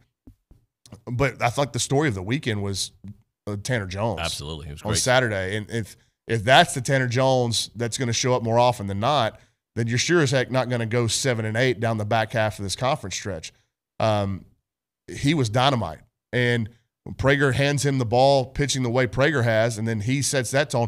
If you get Justin Lampkin going, and I'm not ready to write him off, and I thought what was really cool yesterday when Lampkin exited the game, the team response in the dugout. They all met him at the top step, patted him on the butt, and said, "You're okay. We got you." And Chris Cortez obviously helped that. But the team understands, the coaching staff understands that they need Justin Lampkin. They're going to need him to pitch well. So, okay, he's had a couple of bad ones, whatever. He was also sensationally good. Was it against Mississippi State? Yeah. And he's been good at times throughout the season. So you can't just write him off and dump him out of that Sunday role. And by the way, what Jim Schlossnagle said about Chris Cortez, you need to listen to it. You can't just, he's pitching great, put him in that Sunday role. Some guys, this coaching staff especially, they understand the mindset of a player better than anybody. What if Chris Cortez doesn't like starting games? And what if he's figuring that out? What if the coaching staff has figured out that he doesn't do well knowing when he's going to pitch? Like all the preparation, like he's like kind of the anticipatory anxiousness that comes with that. What if he doesn't do well with that? And you're better off putting him in the bullpen and he doesn't know when he's going to get the ball. And he functions better. He just reacts. Yeah, just functions. So you can't just say, that he's pitching better than Lampkin and he needs to go to Sunday. It doesn't work like that. No, it does not. You're 32-4. Or is it 33-4? I think it's 32. 32-4. Yep. Why don't you trust the guys making the decisions? Bottle up what you're doing, keep it going. Yeah, don't tinker with it, right? I mean, some small things here and there, if you've got to, depending on the situation in the game, to make some bullpen decisions, I understand. It'll be interesting to see who gets the ball tomorrow against Air Force. Weston Moss didn't throw all weekend. I think that's a real option to get him a start because you're still searching for who would be that fourth starter. If you love Cortez in a bullpen role, what happens if you lose a game in a regional and you're going to have to start somebody else? Could Weston Moss be that guy? Yep. So anyway, there's a lot to talk about. I have no idea how I'm going to type a recap of this weekend. but maybe just a stream of consciousness thing. But you could legitimately go through the starting 9 and the pitchers that we saw this weekend and write something up about every single one of them. That's how good A&M was. Ronnie, thank you, buddy. Thank you. When we come back, the Association of Former Students in studio here. We'll talk to Scott here in a moment. Right now, a moment for Caldwell Country Chevrolet. You can find them online. Go to caldwellcountrychevrolet.com. Let's talk about the process. When you're looking for a new vehicle, the steps, right? Many of you will start online. That's why I highly recommend going to caldwellcountrychevrolet.com. And then you're going to go to the lot, and you're going to take a look. You're going to maybe test drive a couple of vehicles. Go somewhere that you know that the service is going to be great. It's going to be real easy. And obviously the quality, right? The quality of the service, the quality of the people, the quality of the entire experience. That's why you go to caldwellcountrychevrolet.com, get a good trade-in value, get great pricing, and again, just an overall excellent experience. We're talking about the entire process from beginning to end, even after, right? We're talking about the complimentary pickup for their service customers and obviously the complimentary return of that vehicle. They do it all there at Caldwell Country Chevrolet, and it's not a far drive. We're talking about 15 minutes to the very edge of Bryan, right? At the edge, to the beginnings of Caldwell. Short conversation away, but you'll see the difference when you step on the lot and do business with the great people there at Caldwell Country Chevrolet. Highway 21 in Caldwell. Online, caldwellcountrychevrolet.com.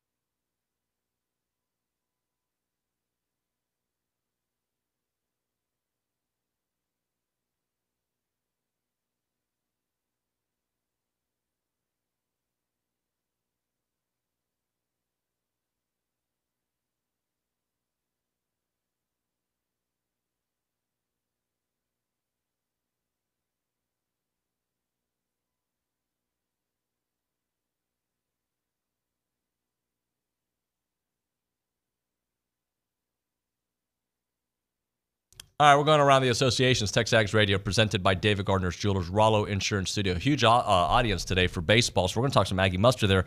Our buddy Scott Walker in the house, class of 90. How are you, sir? Doing great. Thanks for having us back. Thank you, buddy. And Tracy Collins, class of 25, External Relations Coordinator, Student Muster Committee. What's up, Tracy? How's it going? So tell me a little bit about the space. So, a little bit fun fact, I'm a Space Force cadet with the Corps Cadets. I got into that in my sophomore year. I was going out for Air Force, learned that I hated flying, and decided to put my name in the bucket. My dad's friend highly encouraged it, and it just became something now, and we'll be one of the first people to commission in the Space Force out of Texas A&M. How awesome is that, man? You pumped? I'm absolutely thrilled. It's going to be a great time. I'm just excited to serve in any way possible, and that includes here on campus, the nation, whatever it may be. How's your family think about it? They love it. My dad's 24 years retired Navy. My sister's a Marine currently serving in Norway. So big family ties when it comes to military and all that. So any way that we can serve is kind of what we like to do. I love to hear that. Scotty, let's talk about muster coming up here, obviously April 21st, 7 o'clock, Reed Arena, hosted by at the Clayton W. Williams Jr. Alumni Center, I should say. And let's talk a little bit about all the events you're putting together and how busy you're going to be. Oh, by the way, you were just super busy. Yeah, we had a few friends over last week. Yes, the traffic was our fault, but we also take credit for the economic impact of Ring Day. Yeah, right. So they were in the restaurants and the hotels. But, it's great for the community. Yeah, but you know those are it's two traditions: Ring Day, the ring itself, and Aggie Muster, that are absolutely unique. There's nothing like either one of those anywhere, and it really goes to the heart of what it is to be an Aggie. Muster, my boss likes to always say that muster is the one tradition that every Aggie is guaranteed to participate in, whether you like it or not. Yeah, somebody's going to call your name someday. Somebody's going to say here for you. So it'll start at sunrise, actually, on Sunday, which is muster day. And we will start with the worldwide muster roll call. So back in late 17, early 2018, we decided to do some research on the true history of muster. A lot of things at A&M, the history is just oral history passed down from one to the one class to the next. We wanted to see what could actually be documented. One of the things we learned was that never in history had there been a muster where they called every name of every Aggie who had passed in the past year. A lot of people think that used to be the case on campus, that when A&M was smaller, they would call the name of everybody who passed in the most recent year. Turns out that's actually never been the case. And so if there's nobody that's calling every name, there's a risk that a name might get missed. That's not acceptable. So we created the worldwide muster, the live worldwide muster roll call, and we call every name on the annual roll. Generally 1,400 to 1,600 names. And we call every one of them. We say here for every one of them. We start that at sunrise. We have volunteers who come in and read names and say here. We stream all of this, tx.ag/muster live. You can time shift it. So if you don't want to get up at sunrise, or maybe you're commuting at that time, you can come later in the day and watch it. You can also go online and you can do virtual reflection. So you can upload a photo or comment about somebody that is on the roll. And you can say here virtually. And that's just the beginning of muster day. That's like the first 2.5 hours. There's musters going on all around the world. Of course, the most famous, most well-known is the one that's happening in Reed Arena. Well, let's talk about that, Tracy, and tell us a little bit on the student side. Yeah, so muster begins for us at 7 a.m. On Friday, actually. So that's when we have our flag raising ceremony in the Academic Plaza, and it's in honor of the class of 74. So the entire Corps will get out there. All students are welcome to participate and come watch the flag get raised. And then later that day, we have our events starting with the reunion class barbecue, where class 74 join us, our current students and any family, friends, for some camaraderie, and we let everybody come out. There's some good barbecue, Cane's chicken fingers out there, so there's going to be some good eating, some live performances from 11 to 2 p.m. And it's just a good time to hear some old good bull stories. And then campus muster for us, of course, on committee starts a little bit earlier than everybody else, but of course we put on and prepare for the entire month and the entire year to put on the Reed Arena ceremony starting at 7 p.m. Doors open at 5 p.m. for people to come sit down. Seating is first come, first serve, so get there as soon as possible so that you can see as much as you possibly can. Our speaker is going to be fantastic. I've had the blessed opportunity to meet him several times. It's Major General retired Tim Green. He's class of 86, and he's currently the director of the Bush Combat Development Complex. He's going to have an amazing speech, and you can always view it live at tx.ag/musterlive as well. So the association is going to be proud to support us there. It's going to be an amazing time. I'm super thrilled to not only be able to serve the community in this part, but also put this on for the families that we're honoring, because it is truly a special tradition that, like you said, nowhere else has. Scott, one thing that is apparent every time you bring a student to studio, they speak better than I do as the host of the show. It's intimidating, and it's also exciting about the future of Aggies that are coming down the pipeline. That's awesome stuff there, Tracy. Let's talk about the other musters. We got a bunch. Yeah, so that's a good transition, because muster is a massive lift, and it is a partnership. Obviously, the association is deeply involved. Student Muster Committee does so much work, but there are musters going on across the planet. We know there's 264 musters that have been registered. That was as of last week. I'm sure it's more than that by now. Some of those are put on by A&M clubs. Some of them are just Aggies in a community who are getting together. Sometimes it's 3 people, in a famously in a foxhole. One of the largest musters other than the campus muster is the Brazos County A&M Club muster, which will happen the same evening at 6 p.m. over at Legends Event Center. Have you been there? It's awesome. It's so cool to be there. What a great addition to this community. It's been fantastic to go out there. And great location to have a muster. Bowen Lofton is their speaker, so that'll be a draw for sure. Class 21, former president of the university, of course. Very well known Aggie. But we support all of those. So we print and send postcards. We send emails. We provide the lists. So each muster calls its own list of people who are connected to that area or to the people at that muster in some way. And so we're the ones who keep track of who has passed away and then provide the custom list to everybody.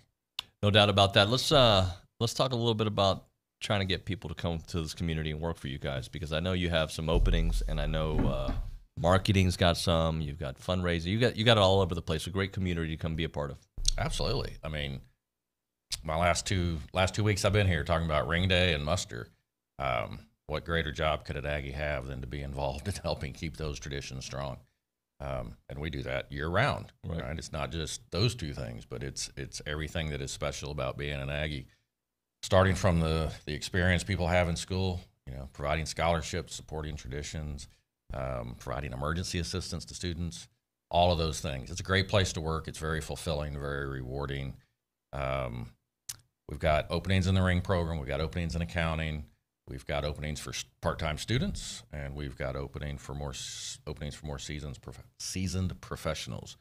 tx.ag/association jobs. Check them out. Yeah, to go check that out. Great place to work. Let's close up with you, Tracy. Talk kind of sum up for us again what you mentioned about the student side, because there's a lot of activities going on, and from the embassy flag room through the barbecue and all that. Absolutely. If you're going to come to one thing, come to Aggie Muster in Reed Arena at 7 p.m. on April 21st. If you're going to come to multiple things, go see Class 74 in Aggie Park on Friday from 11 to 2 p.m. And of course, go check out the Reflections display. It's the way that we honor all of our families before muster even happens. There's going to be a lot of cool displays made by the families, set up by them, showcasing their Aggies life and really getting a personal connection with who we're honoring at muster ceremony. Awesome stuff. Thank you both for coming in. Appreciate you guys. Thank you. Thanks for having us. All right. When we come back here on TexAgs Radio, we'll go around Aggieland with Kay Naegeli and try to get you caught up with some SEC stories. That and more is TexAgs Radio.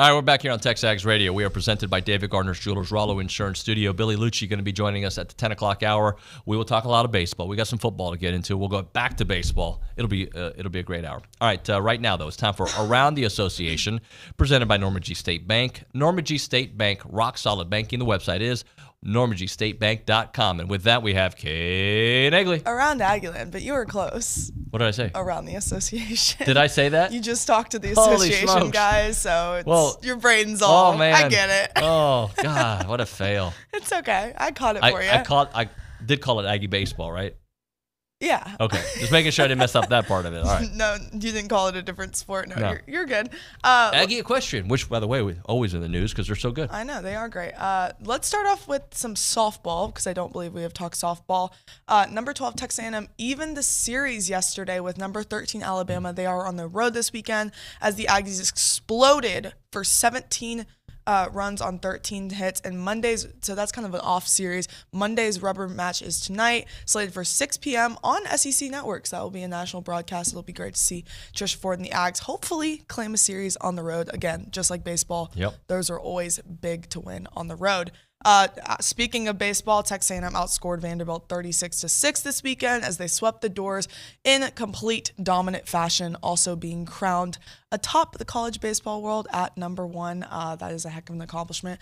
First time since 2016 that they have done so. And then the Aggies will conclude their 5-game homestand with a midweek contest against Air Force at 4 p.m., a little earlier than normal, on Tuesday at Blue Bell Park. So make sure to pack the park like they did all weekend. It was a heck of a crowd.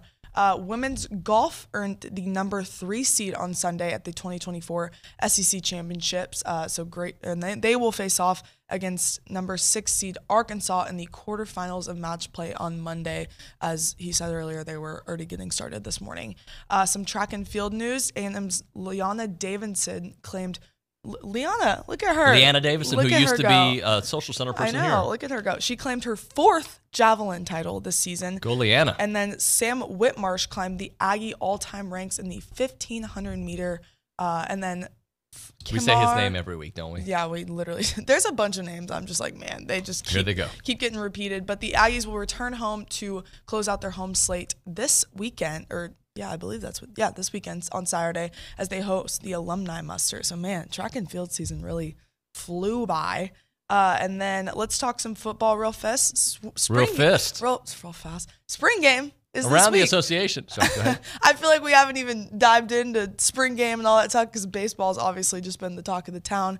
And then additionally this weekend, it was a great weekend for Aggie sports. A&M added a pair of 2025 prospects in Denton Ryan, offensive lineman Marcus Garcia, and then QB Husan Longstreet. Great offensive weapons they got over the weekend. I'm sure Mike Elko and Colin Klein are thrilled about those. And last but not least, because we are not going to forget this, women's tennis secured its 3rd straight SEC regular season title in a row, sweeping number 29 Alabama 4-0 at the Mitchell Tennis Center on Sunday. The Aggies became the first team to three-peat since joining the SEC in 2012. What an honor. Utter dominance by Mark Weaver and his squad out there. Super proud of them. The Aggies will begin preparing for the SEC tournament in Athens with their first match set for Friday, April 19th. So postseason is upon them, and they've had a heck of a postseason run recently. So it's going to be really interesting to see what they do. Great job, Kay. Of course. You think I should have called Steve Naegeli this weekend? I do. If you were looking for something to be fixed, that man can fix it. Yeah. So, yeah. Steve, I'm going to holla. We get Steve and Philip all I'm at sure my there's house. a lot of different people in College Station that would willingly be like, David, I'll help you. Yeah. But I'm proud of you for I'm trying. reaching out to someone to admitting that you can't do it by yourself. The twins and I worked for 3 hours on Saturday, just us, and I realized. Were they a lot of help or? They were more helpful than I was. That's like they're smarter than I am. But I look. They're like, Dad, no, you got to do it like No, this. they were like, Dad, I can't figure this out either. That's what they were at. And then we went online and read the reviews of the shed that we bought, and apparently even like civil engineers have struggled with it. It's like impossible. Yeah, like if you don't get the right plastic piece on this side, the whole thing doesn't work. Yeah, that's like me trying to build my college dresser a couple years ago, and it's just I'm like, Dad, come help! I don't know what I'm doing. Steve, I'm gonna holler. It's coming. All right, Matthew, get a text or two in for us. Sure thing. Not the voice crack. I didn't realize you were going to come with me. A minute left. I know. I was fixing my Excel sheets. Here we go. Dave from 76. He said he drove by Olson Saturday at 4:10 p.m. and sections 202 and 203 were already packed for a 6 p.m. game. I'm telling you, we got football level excitement for this team. Yeah, it's real. Hey, and stay with it. Like, if they do hit a bump in the road, stay with it. This team is made for the long haul, and hopefully there's not too many bumps in the road, but just keep packing up the ballpark, please. Okay, great job. Thank you. When we come back on TexAgs Radio, Billy Liucci. We'll talk to Billy. We got baseball to talk about with Billy. We got some commitments to talk about with Billy. We've got some other football topics to get into with Billy. Might even talk about the UFC. There was an awesome couple of knockouts out there. I don't know if we'll get into it because there's too much Aggie stuff to get into, but it's on my mind. It's TexAgs Radio. We'll be back.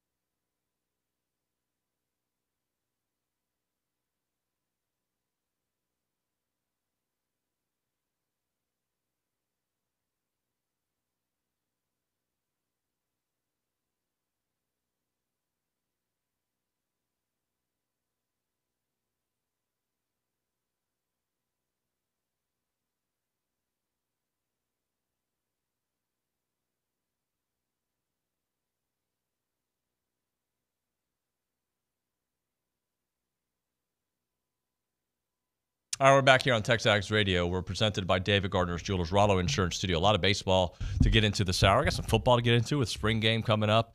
Let's go to the hotline. Billy Liucci, executive editor and co-owner of TexAgs Radio, or TexAgs.com, I should say, here with us on the program. Billy, good morning. The game knows, and the game will reward you. Is that a Brauningism? Yeah, it was. He said that earlier. I'm literally behind listening to y'all today, so my segment is interrupting. My segment with you is interrupting me listening to you. Well, it was a great segment with Schloss, and Bronny did provide some really good analysis.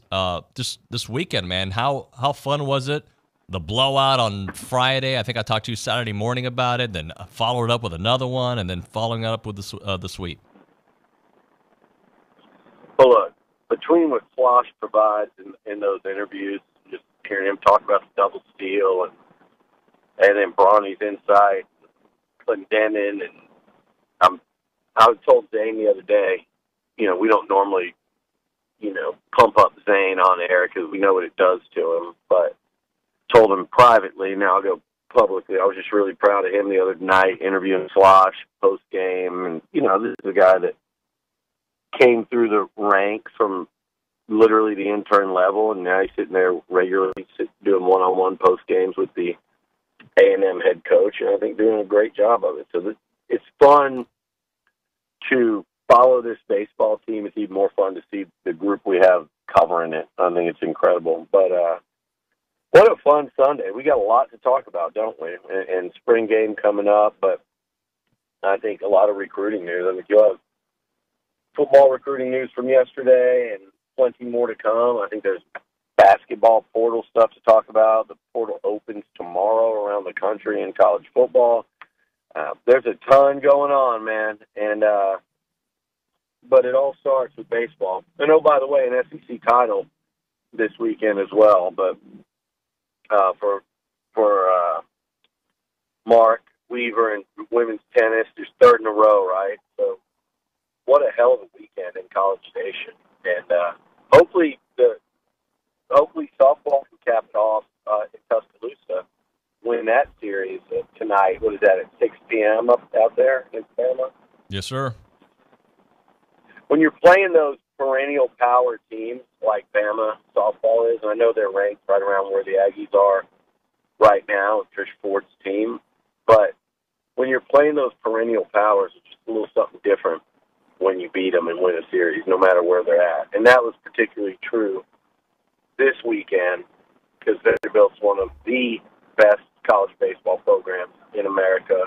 They are year in and year out under Corbin. They've won national titles. And, oh, by the way, they're not down. That was number 16 that came in here, and a team that had just won a series. I believe that series was in Baton Rouge. I'm pretty sure it was in Baton Rouge. Had just won 2 out of 3 and spanked LSU in Game 3 and came in here looking to make a statement against A&M. And the only statement that was made was that Vandy right now, at this point in the season at least, and certainly from what it looked like on that diamond, they weren't in the same league. They weren't in the same league as the Aggies. Talking to Billy Liucci here on TexAgs Radio. All right, so can we just kind of take this series against Vanderbilt in parts? Obviously, the first game not only set a tone, it was a knockout blow. It felt like after that, the Aggies were just going to run through the series. But then there's always that pause, right? You dominate one game, you get to the second game of the series, and who's the real team that shows up? And yet the Aggies had an encore for that. Well, that first game was as impressive as anything I've seen an A&M team do when you consider the opponent, right? Like, I heard y'all mention the A&M OU football game. I was thinking about, A&M and what they did this year, a couple months ago to Tennessee. One of the top 5, number 5 or number 6 Tennessee team came in here, and A&M, Buzz Williams, Wade Taylor and company, Boots, just absolutely drilled them, wire to wire. That's what that Friday night game was like to me, except in baseball, you have to follow it up. Like you said, it's not – the game is the 3-game series. In in the most simplistic of terms. The game is a 3-game series. So, yeah, they had to come follow that up. And not only did they follow it up, they followed it up 9-0, where they were an at-bat away from run ruling them again against the guy that, after Friday night, everybody was telling me was their best pitcher, the one that they faced Saturday. What'd they do to him, Nuño, to follow up 15-0? They scored 5 in the first inning. So if Vandy thought it was going to be any easier or any more competitive, not easier, any more competitive, that was over in 1 inning against the guy that was their best pitcher. And then on Sunday to come back, and you knew you had a desperate Vandy team, and your starter couldn't get out of the second inning, and then Chris Cortez comes in, you chip away at that 4-run lead, then you explode again. I think they fell behind 4-0, scored 9 straight, and outscored them 12-2 the rest of the way. We're acting like that game was close because of what the other two looked like. A&M doubled them up. They scored 12 runs. That game was 12-6. If you want to be really scared of this team, the 36 runs in 3 games is remarkable. And Vandy pitching, again, Bama pitching this weekend, at least their starters, and then at the end of the year against Arkansas. Those are the only two that'll compare to what the Aggies saw this week, and they scored 36 runs. Here's the crazy part. On Saturday, what's not tough is Aggies only had 5 hits in that game. Yeah. And I know it was documented that they won 9-0 without Jace or Braden getting a hit.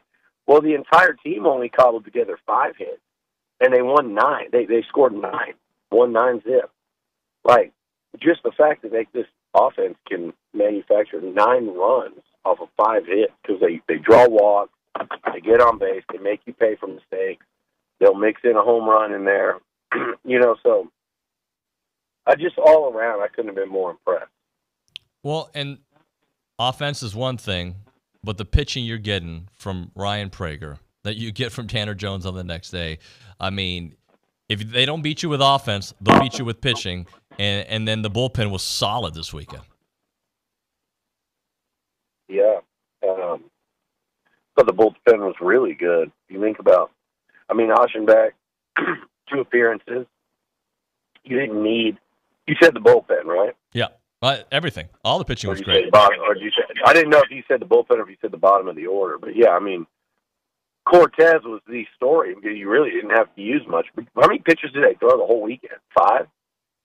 Yes, sir. Yeah. They used the 3 starters, Oshtenbeck and Cortez. That's it. 5 starters in an entire weekend or 5 pitchers in an entire weekend against Vandy. You think that's how Slosh drew it up? And even his most optimistic of outlooks? No way. That they exceeded, I think, any and all expectations. Well, and especially Ryan Brauninger setting the tone on Friday night, Billy. Oh man, he's been pitching at an All-American level, at all SEC. I'm sure you go around the country and pick out guys that are doing as good, but his numbers are absolutely remarkable. I know, the strikeout numbers are high, but it's that strikeout to walk that's rare that you see a strikeout to walk ratio like he's putting out there. But then also when you factor in, he missed all of last season. He kind of skipped a step. He went from Sunday, then missed a season. And now, this is his first year to be your Friday night SEC hammer. And a lot of guys, they think they want that smoke until they get in there and they're on the bump on a Friday night, even at home. But against those SEC lineups and in front of those crowds, sometimes that's too much for some, at least early on, and when they take over on Friday nights. And he's been the exact opposite. And I think he set a tone for this whole baseball team as much as any other individual player has with the way he's thrown on Friday nights, and especially these weekend series, these weekend SEC series. He has really set a tone. And how many Friday night games has A&M lost in the SEC so far this season? I think it's just Florida. I think Just they fell Florida. down 0-1 to Florida. I think that was it. Game one on Thursday, Friday, whatever. Prager's been an absolute difference maker for this team, and we can talk about Aschenbeck. He's been incredible, and Cortez and Rudis and their turnarounds, but Prager doing what he does on Friday night sets the tone, in my opinion. Yeah, he sets the tone. Obviously, the offense to follow that in the top of these first innings. But Billy, you've watched Aggie baseball for 30 years, right? And we've had some number one teams come by. How does this one feel different than some of those other experiences you had? The 2016 team, obviously the great teams in the late 90s. Just what is the vibe compared?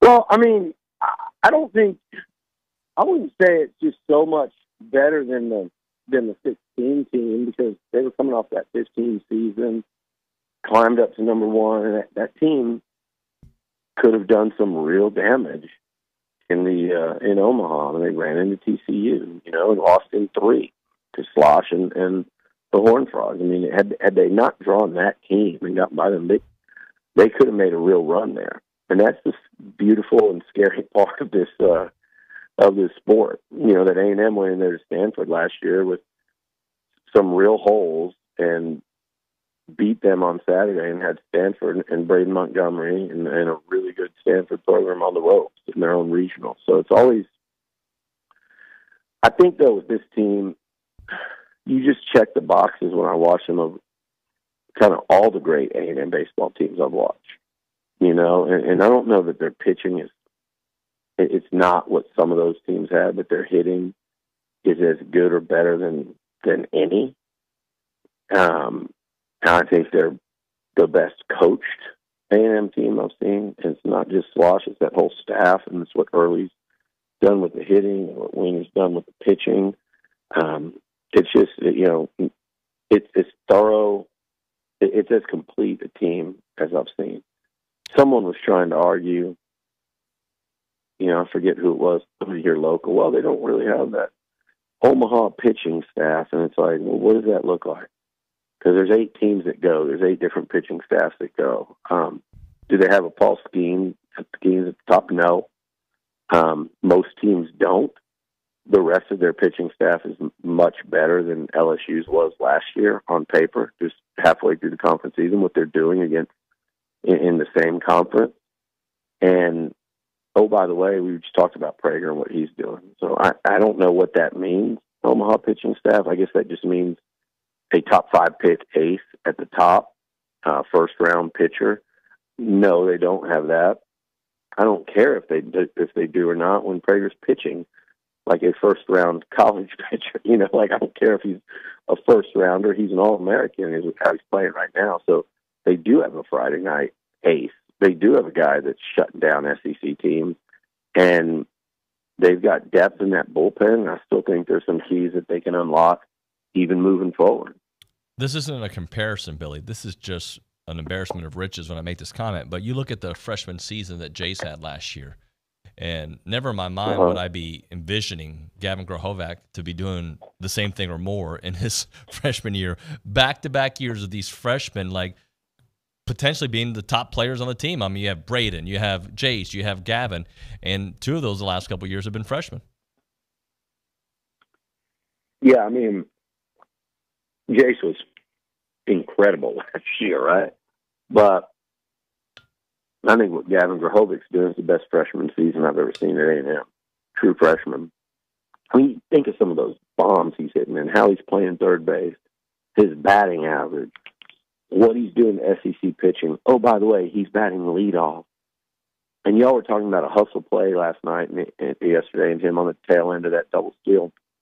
How about later in the game when he goes and when A&M's got a nice lead and he goes and hustles out, legs out a double that should have never been a double. But it was pure hustle the minute he left the batter's box. And that set the tone for the rest of that inning. And I think that was when it was maybe 9-6. And you know, then he was only going to have one more at bat, but it was 9-6, and then he hustled to second, and they ended up getting a 3-run inning out of it. And there were a couple other hustle plays made by other guys that, and that was, I'm telling you, that had to do with Grahovic setting that tone as a true freshman. He does it so often. You go back to Saturday, lead off home run. Okay, 15-0, we'll regroup, we'll go out there. Nope, lead off home run. This is how it's going to be today too. So I think he's been incredible on so many levels. I'd be interested to see in terms of just right-handed hitters how many better Slosh has had in his career. I think of Luke and Baker at TCU, and I don't know, man. I mean, what Grahovic's doing is incredible, and there's so many incredible stories. That's the thing about this team. You think about Jackson Appel and that storyline, and Ali Camarillo, and kind of an emerging story in Chestnut. You talk about Jason Brink. There's so many, but sometimes I do think we need to make sure we're talking about what Grahovic's doing, both in the field and at the plate. It's remarkable. I'm going through the stats, Billy. 6 guys batting 300 or better, with the 7th right on the heels. Teddy Burton's at 295. One of those 6 guys I mentioned is Jace Lavalette, who, by the way, not too long ago was batting 277, I think, before the weekend started, and he saw his numbers raise up. Yeah, I thought he had a good weekend. He's always going to draw walks and get on base, but it seemed like he was seeing the ball a lot better. I mean, obviously you had to be Friday night, 2 home runs, but then yesterday with a couple big hits. So, I've never been worried about him. I think he's gonna, if he hovers around 300, he's gonna hit home runs. He's gonna get on base a ton, play good center field. But I think the wave is coming, and that's the thing. You can look up and down this lineup, and there's 9 guys. So at any point in time, somebody's not going to be hitting as good as somebody else. But it just doesn't matter, because it's like when one isn't, there's 3 or 4 that are, is what it feels like. So. All right, Billy. We'll get you here in studio here in a second. I know you made it to the building, so we'll talk to you here in a second. Okay. All right. All right. We're going to hit a break here. When we come back on TexAgs Radio, we'll continue with the baseball talk. We got to get into some recruiting information, as well as a couple commits over the weekend. And then later on, we'll just talk some other football things with spring football and whatnot. But, of course, a heavy dose of baseball here on TexAgs Radio, presented by David Gardner's Jewelers.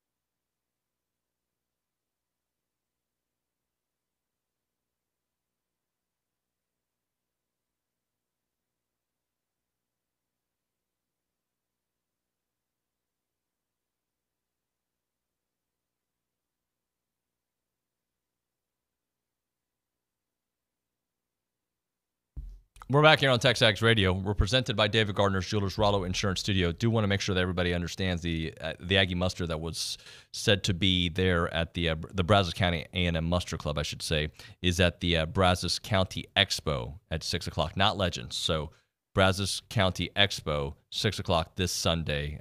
It was, I guess, told earlier, so make sure that you have the new information. We will update it on texags.com as well. Expo Center at 6 o'clock on Sunday. Our thanks to David Rhodes, who's the chairman of Muster, who gave us that information. So thank you very much to Mr. Rhodes. As we wait for Billy to get back into the studio, let's go to the Angry Elephant News and Social Center. We've got some text messages about Aggie baseball, and we also got some storylines in the SEC.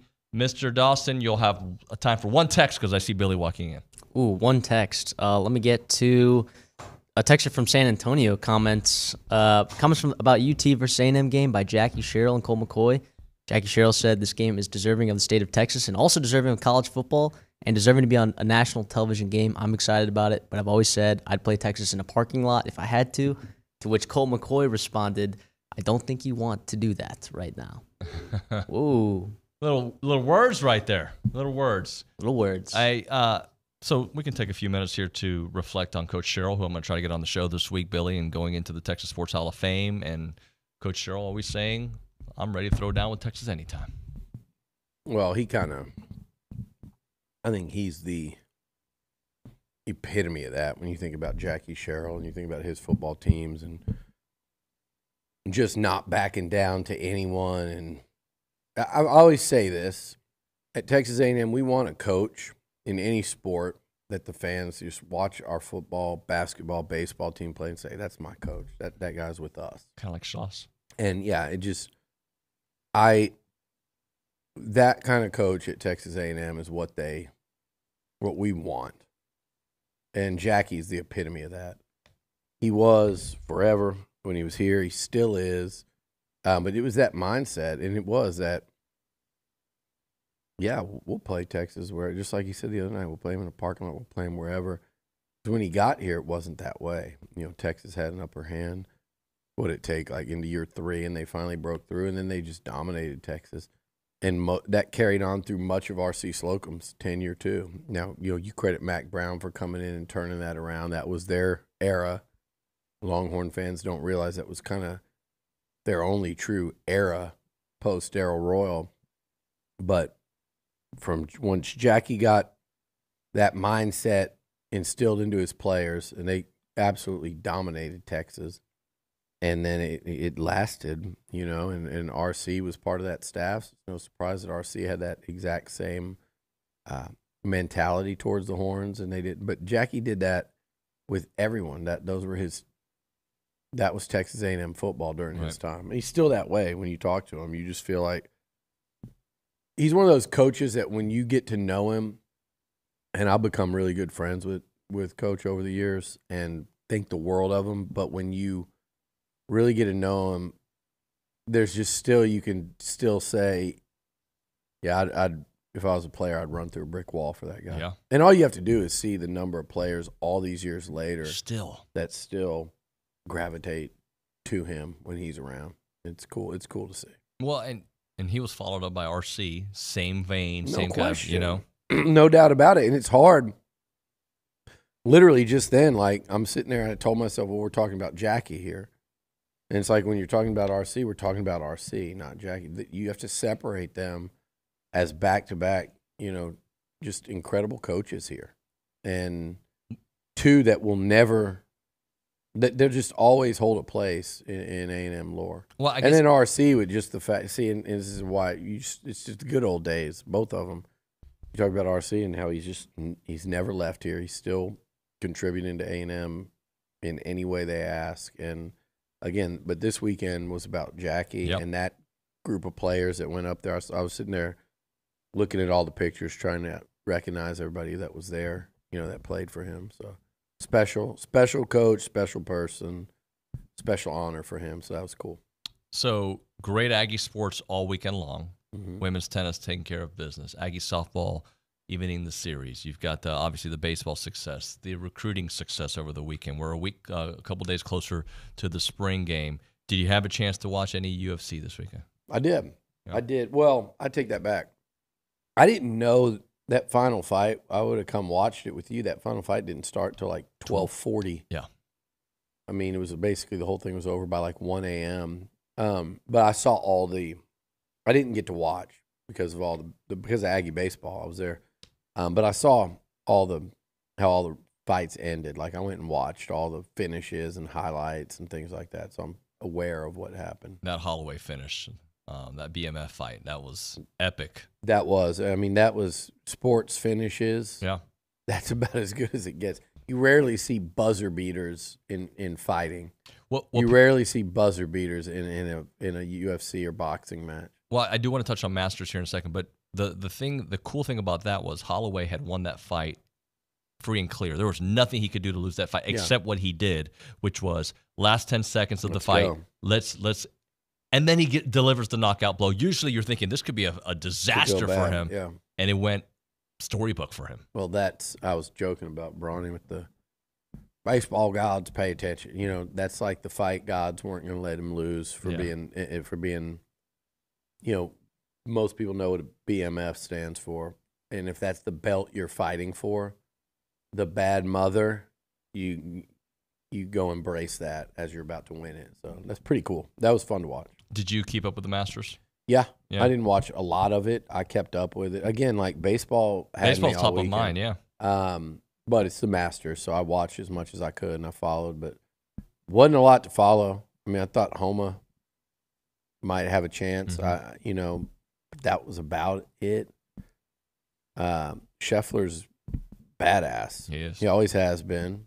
Aggie's in his family. I think both sisters and 2 sisters and his wife, all Aggies. So, great job, JT. As we're about to go to lunch, I'll be hearing about that one. But Scheffler, you mentioned Colt McCoy earlier, and he falls into this thing too. Scheffler is a Longhorn that I have no problem rooting for. Yep. You know, just you got to respect how well they are at how good they are at what they do. Guys like KD and Colt McCoy, but guys like Scheffler, Colt McCoy, like it's just, I mentioned Colt just because you brought him up, but like Quan Cosby is a guy that I've known for a long time. Just they're so good, and you just go, yeah, I respect the way that guy plays. And in the case of Scheffler, you've just got to appreciate greatness. Yeah, like you mentioned the Warriors earlier, and KD being a Longhorn. You can't look at those athletes and say, well, they're long. It was the same way, I think, last year at this time, even though it's a different scale with Scheffler and what he's done on the PGA Tour, but with Sammy Bennett, I had tons of Longhorns talking to me about him. I saw it on social media, and, everybody just, okay, I can get with this guy. Texas did it with Johnny while he was, even while he was playing here. All right, yeah, I wish we'd have him. Right. Scheffler's one of those you don't even think about the fact that he's Longhorn or whatever. You just go, that guy's great, and the way he carries himself, and he's a great winner of that tournament. It's like certain athletes I don't want to like, and then I'm like, you know what? I like him. Jaden Daniels, I like him. Scheffler's so easy to like. I never even crossed my mind not to like him. Right. That was just like, well, whatever, yeah. All right, we'll come back with some football here on TexAgs Radio. Right now, moment for Costa Vida Fresh Mexican Grill there at Olson Field. And, of course, you know that you can find them in South College Station. When you go to the concession stand there at Olson Field on the third base line, you know you're going to get some great food, right? They got a lot of awesome items out there. The chili lime chicken, the sweet pork burritos. You've got the sweet pork Baja Bowls, the chips, the queso, the key lime pie, and, of course, they've got Mexican hot chocolate. But it's about to get hot, so if you like hot weather or hot drinks in the hot weather, you can do that as well. In-store, they got the home run combo, a favorite option for Jace Lavalette and number 12, Ryan Targach. That combo comes with an entree of sweet pork enchiladas smothered in house-made queso with rice and beans and a large drink. You can get that for $11.99. When you go to Costa Vida, you can go for breakfast, get your breakfast taco on. You can go for lunch, get your quesadillas on. Get whatever you want there. Fresh Mex done the right way. Holly's there. She's a great Aggie. She owns it, and she brought this vision to College Station because she loved the fresh food that was there at Costa Vida. 4501 Mills Park Circle in South College Station. Again, that is 4501 Mills Park Circle in South College Station. It's Costa Vida.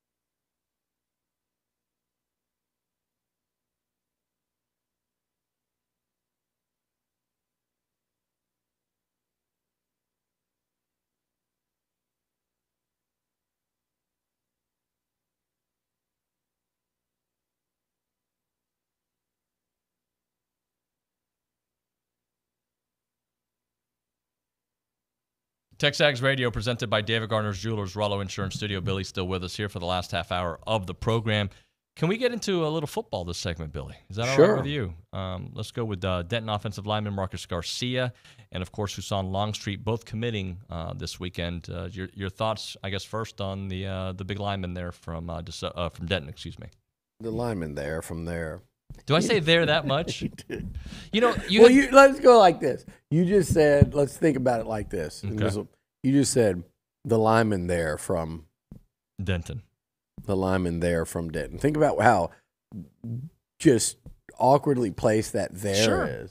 While I 100% agree with you, in retrospect, I shouldn't have spoken that way. You have the amazing ability to find anything you can. And all of us. It's not just Billy. It's not just David Nuño. It's all, you have this. And the bad thing is everybody does it now. Well, I don't. You don't. You're right. Everybody else does, but you. Let me explain to you guys what happened a moment ago. I have my headphones in my hand right here, and Billy sees it from far away. He's like, "What is that in your hand?" You thought it was a wart or something. A boil. Well, you were going like this with it, and I was like, "Oh, get that thing away from your face. What is that?" I was concerned for you, I was like, "Why have you not treated that thing?" But it was just a earpiece. See, now you're making fun of my eyesight. There, and everywhere. You're making fun of my vision. All right, let's talk about Marcus that guy. Garcia there at Denton, Ryan. Look, here's what I like about what A&M's doing, and I hope people are kind of following along enough to understand.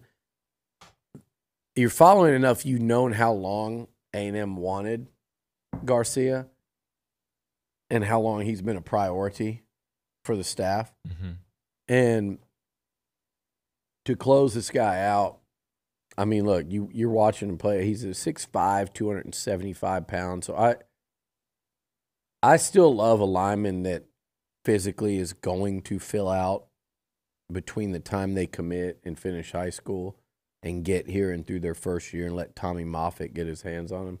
So you look at you see him in person and you see what he looks like and look at him just all the way to the end zone with that one. Right. For a guy that height, he plays with, I think, really good leverage. He's physical. He's a finisher.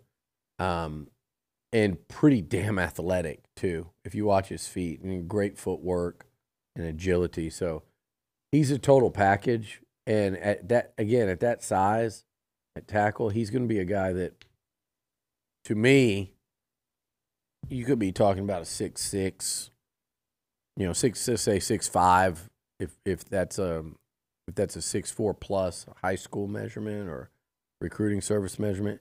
He's right around over 6'4", almost 6'5", 270 plus. They say 255 here. I think he's bigger than that. Maybe 270. I think he's a guy that'll be in that 310 range when it's all said and done at tackle. Perfect size, long arms. Like we talked about, his athleticism. I'm a fan. And look, we list him at 255. I'd like to get Howell to get a fact check on that size, because if he's that, then you're looking more like I think he's bigger just from seeing him. Yeah. But if he's that, you're talking about like a Cedric Ogbuehi type build. But I think he's filling out to well north of 300 pounds pretty quickly. Between another year, essentially, till he's here, and then a year in Tommy Moffitt's weight room, I think this dude has a chance to be special. And then Husan Longstreet, the quarterback. Speaking of special. Super special. Well, and speaking of priority targets, this was a player that Colin Klein singled out virtually from day one, and to the point that, like, it didn't ever feel like, David, that it never felt like they were really hot and heavy after any other quarterback in this class. Right. It felt like Colin Klein handpicked him. He was probably well aware of him when he was at Kansas State. And they went all in to the point where there had to be the conversation for them to not be really in deep with any other QBs. There had to be the conversation between Elko and Klein of like, hey, okay, that's fine. If we do this, we've got to get him. And there had to be a lot of confidence on Coach Klein's part that he could make it happen. And for them to close on Longstreet this early, I think it's a big, big deal. Number one, you get your guy, and you look at him taking deep shots. You can see him as a runner. He's a leader and a winner. You talk to people that know him or are familiar with him down there in California that say he is just a fun player to watch, a fun kid to be around, a really smart young football player. So, ticking off all the boxes there. And then you just watch him on the field. He's electric. Look at some of the throws he makes, the accuracy, arm strength, the release. I just don't see anything he can't do on a football field. And I think right now he's borderline 5-star.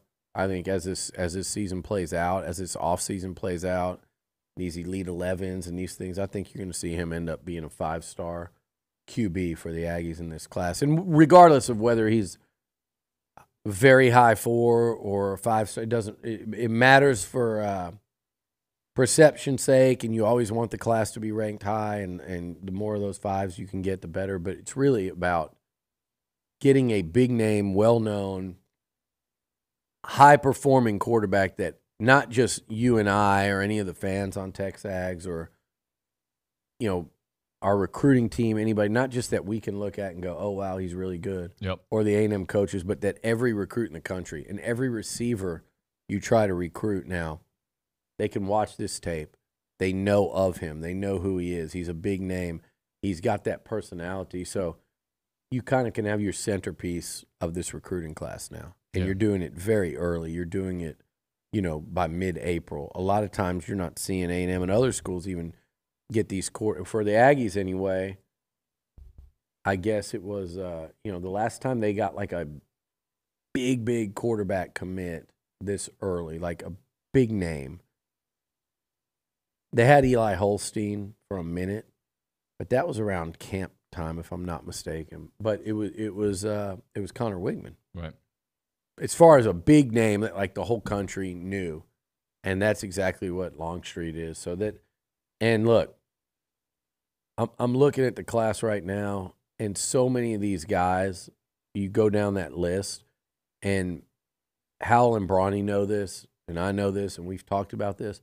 So many of those guys on that list, virtually every one of them, was they inherited Josh Moses on the O-line. So there's 6 others.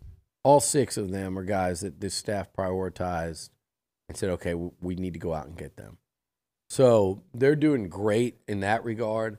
Now adding somebody like Longstreet, and you're going to start seeing, I think, Rink and Longstreet here recently are a little bit more high, even though Rink's ranking isn't what I think it should be. They're more high-profile names on the recruiting scene, and I think you're going to start to see a little bit more of that too. I think O-line is a position to really watch here in the next, week or so, 2 weeks. Upcoming here, keep an eye on O-line. They've got a couple guys that they really more than a couple, but several that they knocked it out of the park with this weekend. They had a tremendous group of linemen in, and I think there'll be some immediate impact coming out of that, and then there'll be some, they've made headway with a couple of, those 5-star blockers that we're talking about. So I'd keep an eye on that, and then I know the recruiting team and I still feel really good about where they're at with some of these D linemen as well, particularly DJ Sanders over there in Belleville. So on Wednesday when I went to spring ball practice, I was looking for a couple players that I didn't know, just wanted to see the new guys, and I was looking for Jabri Barber. Didn't see him. This weekend it comes out, the foot injury. I know you commented on it. Just doesn't change what they're trying to do, but it is obviously a blow. Well, I've said before, I said it the other day, I was really impressed with Cyrus Allen and Barber, both of them. I thought they did good work in the portal. And Isaiah Williams, I think, is going to be really good, the true freshman out of Florida. But losing Barber, it hurts at least a little, maybe a lot. It just depends on where he was going to be able to work his way into the rotation. But he was really quick, really fast, could catch the ball. Like, I liked him. But With that said, I think Texas A&M, you're going to get him back. He'll be out for an extended period of time with a foot surgery. I mean, he's going to be out. We're talking months. Now, I don't know if that means 3 months or 5 months, but if it's 3 months, 3-4 months, you're pushing right up against it, right? And then we know it's a foot, so those tend to be a longer thing than you'd expect. But he might be back. With that said, I think they were going to go hunting in the portal anyway, beginning tomorrow at that position. Because I've said it a million times, you got 3 good ones at the top. But if there's a all-conference candidate out there or somebody that you think, can make a big difference, there's still reason to go get them. There's still reason to go get them because you're not going to make it through a season with the numbers they have. And you've got guys in there that have been hurt before and have missed games. So I would absolutely go out and try to get one more in the portal. I don't know if Barber's injury makes that 2. But I just think I don't know that it necessarily does. I think it's still probably, if you go find a guy that's elite, to go with Noah, Moose, Jade. I think that's what they need. Cyrus. I mean, you need like 5 real guys. And then you've got the freshmen, and you've got, they actually got some nice walk-ons that I think are doing nice things this spring. But I still think you need to go portal and go get an impact receiver if you can get him. I don't think Barber's injury necessarily bumped that to 2. Okay. I think it's still go get one. Okay. Let's hit a break here. We'll come back with one final segment. It's TexAgs Radio presented by David Gardner's Jewelers.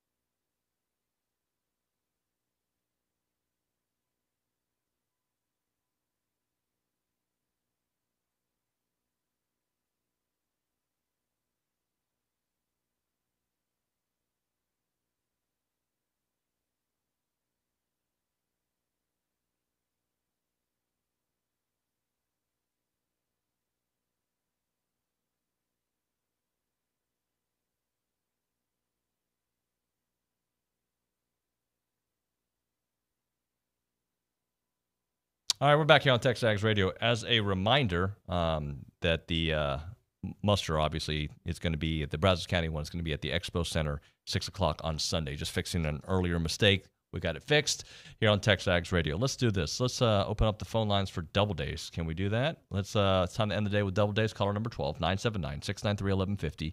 We'll hook you up with your choice of a dozen pepperoni rolls or a large one-topping pizza from Double Dave's. They've been serving Aggieland since 1984 with your favorite pizza and world-famous pepperoni rolls. Reliable in-house delivery, bringing piping hot goodness straight to your door. Just click on doubledays.com and your favorites are on their way. And as a reminder, they are not open on Mondays. Billy, I understand you got an interesting tweet your way.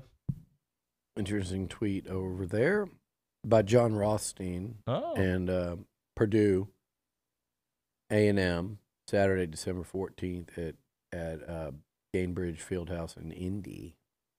Aggies and Boilermakers. All right. Non-conference action. A&M continuing that Big Ten stretch of games. So it was Ohio State, Penn State last year, Penn State in the tournament the year before. I like it. I like you're in the SEC. Get out there and play, I think, the Big 12 still and the Big 10. Go play teams out of those, the ACC. These non-conference games always help. But guess what? You're playing a Purdue team that played for the national title this year, national runner-up, very high profile early in the season, minus Zach Edey. So that helps. Well, minus that Boots. does help. Minus Boots. But hey, I love Boots. And Zach Edey. And Aggies are really going to miss him. But Zach Edey is the guy you don't want running around in the paint over there. Well, maybe they replace him with this tweet I saw from The Athletic. Jordan Pope plans to visit Texas A&M on the 18th. Pope averaged 17.6 points, 2.5 rebounds, and 3 assists this season for Oregon State. So apparently some Buzz and company are pretty active in the portal right now, so get ready. I mean, I'd say, and then real soon you'll see some activity. And the primary goal here is keeping that core nucleus intact. And then if you could supplement, I wouldn't even say supplement because you still want to get game changers. Right. And look, we've talked about it. They didn't have as much impact in the portal last year, although who knows what Jace Carter could do this coming season. But they didn't have as much pop in the portal. Andy Garcia, we mentioned Boots. I don't think there was a portal back then. He's so old, but a transfer. Henry Coleman. You had Dexter Dennis. Dexter Dennis was elite. Julius Marble, who had a really strong year last year before that he was unavailable this season. So Buzz has done a really nice job in the portal. If they could do it this year, you could have a special basketball team next season because it's almost like they're close. And if they can bring back, and by the way, everyone's coming after these guys, but you bring back Wade and Andy and Solo and Manny and Jace, and then you got Henry. Like, if you can bring back that core nucleus and then just add 3 legit transfers, maybe even 4. I mean, there's the numbers to do it. How about this? Follow the baseball approach, which you have a really great team already. Let's bring in the top recruit or the top transfer in the country. You know what? You know why I don't think A&M basketball can do that? Why is that? I don't think there's enough NIL money for them to do that. Again, I just named a lot of guys that you really want to and need to keep. Couple of them, are probably commanding a ton of money on the open market if just people trying to poach. I don't think A&M can go out and do what some other basketball I know they can't do what some other basketball programs can do. Yeah. What baseball was able to do. Baseball was able to do that also because I think that Braden was looking to come, to this part of the country, play in the SEC. There were some ties to the Houston area with his hitting coach. So there were some, I wouldn't say it certainly wasn't teed up, and I think you'd be naive to think that that guy's out there playing without NIL. But I don't think basketball can go out and get. If you told me here's the number 1 top 5 players in the portal right now, I think it would be you'd almost have to use all your allotment and get one player when you really probably need at least 3, if not a 4th. Billy, thank you very much, buddy. All right, Dave. I appreciate you. Thank you. All right, that's going to do it for TexAgs Radio. You had some call coming in. No, we got it taken care of. Okay. Our thanks to the Association of Former Students stopping by. Jim Schlossnagle calling in earlier in the program. Of course, Ryan Brauninger, Olin Buchanan, and this guy, Billy Liucci. Thanks so much. We'll catch up with you mañana.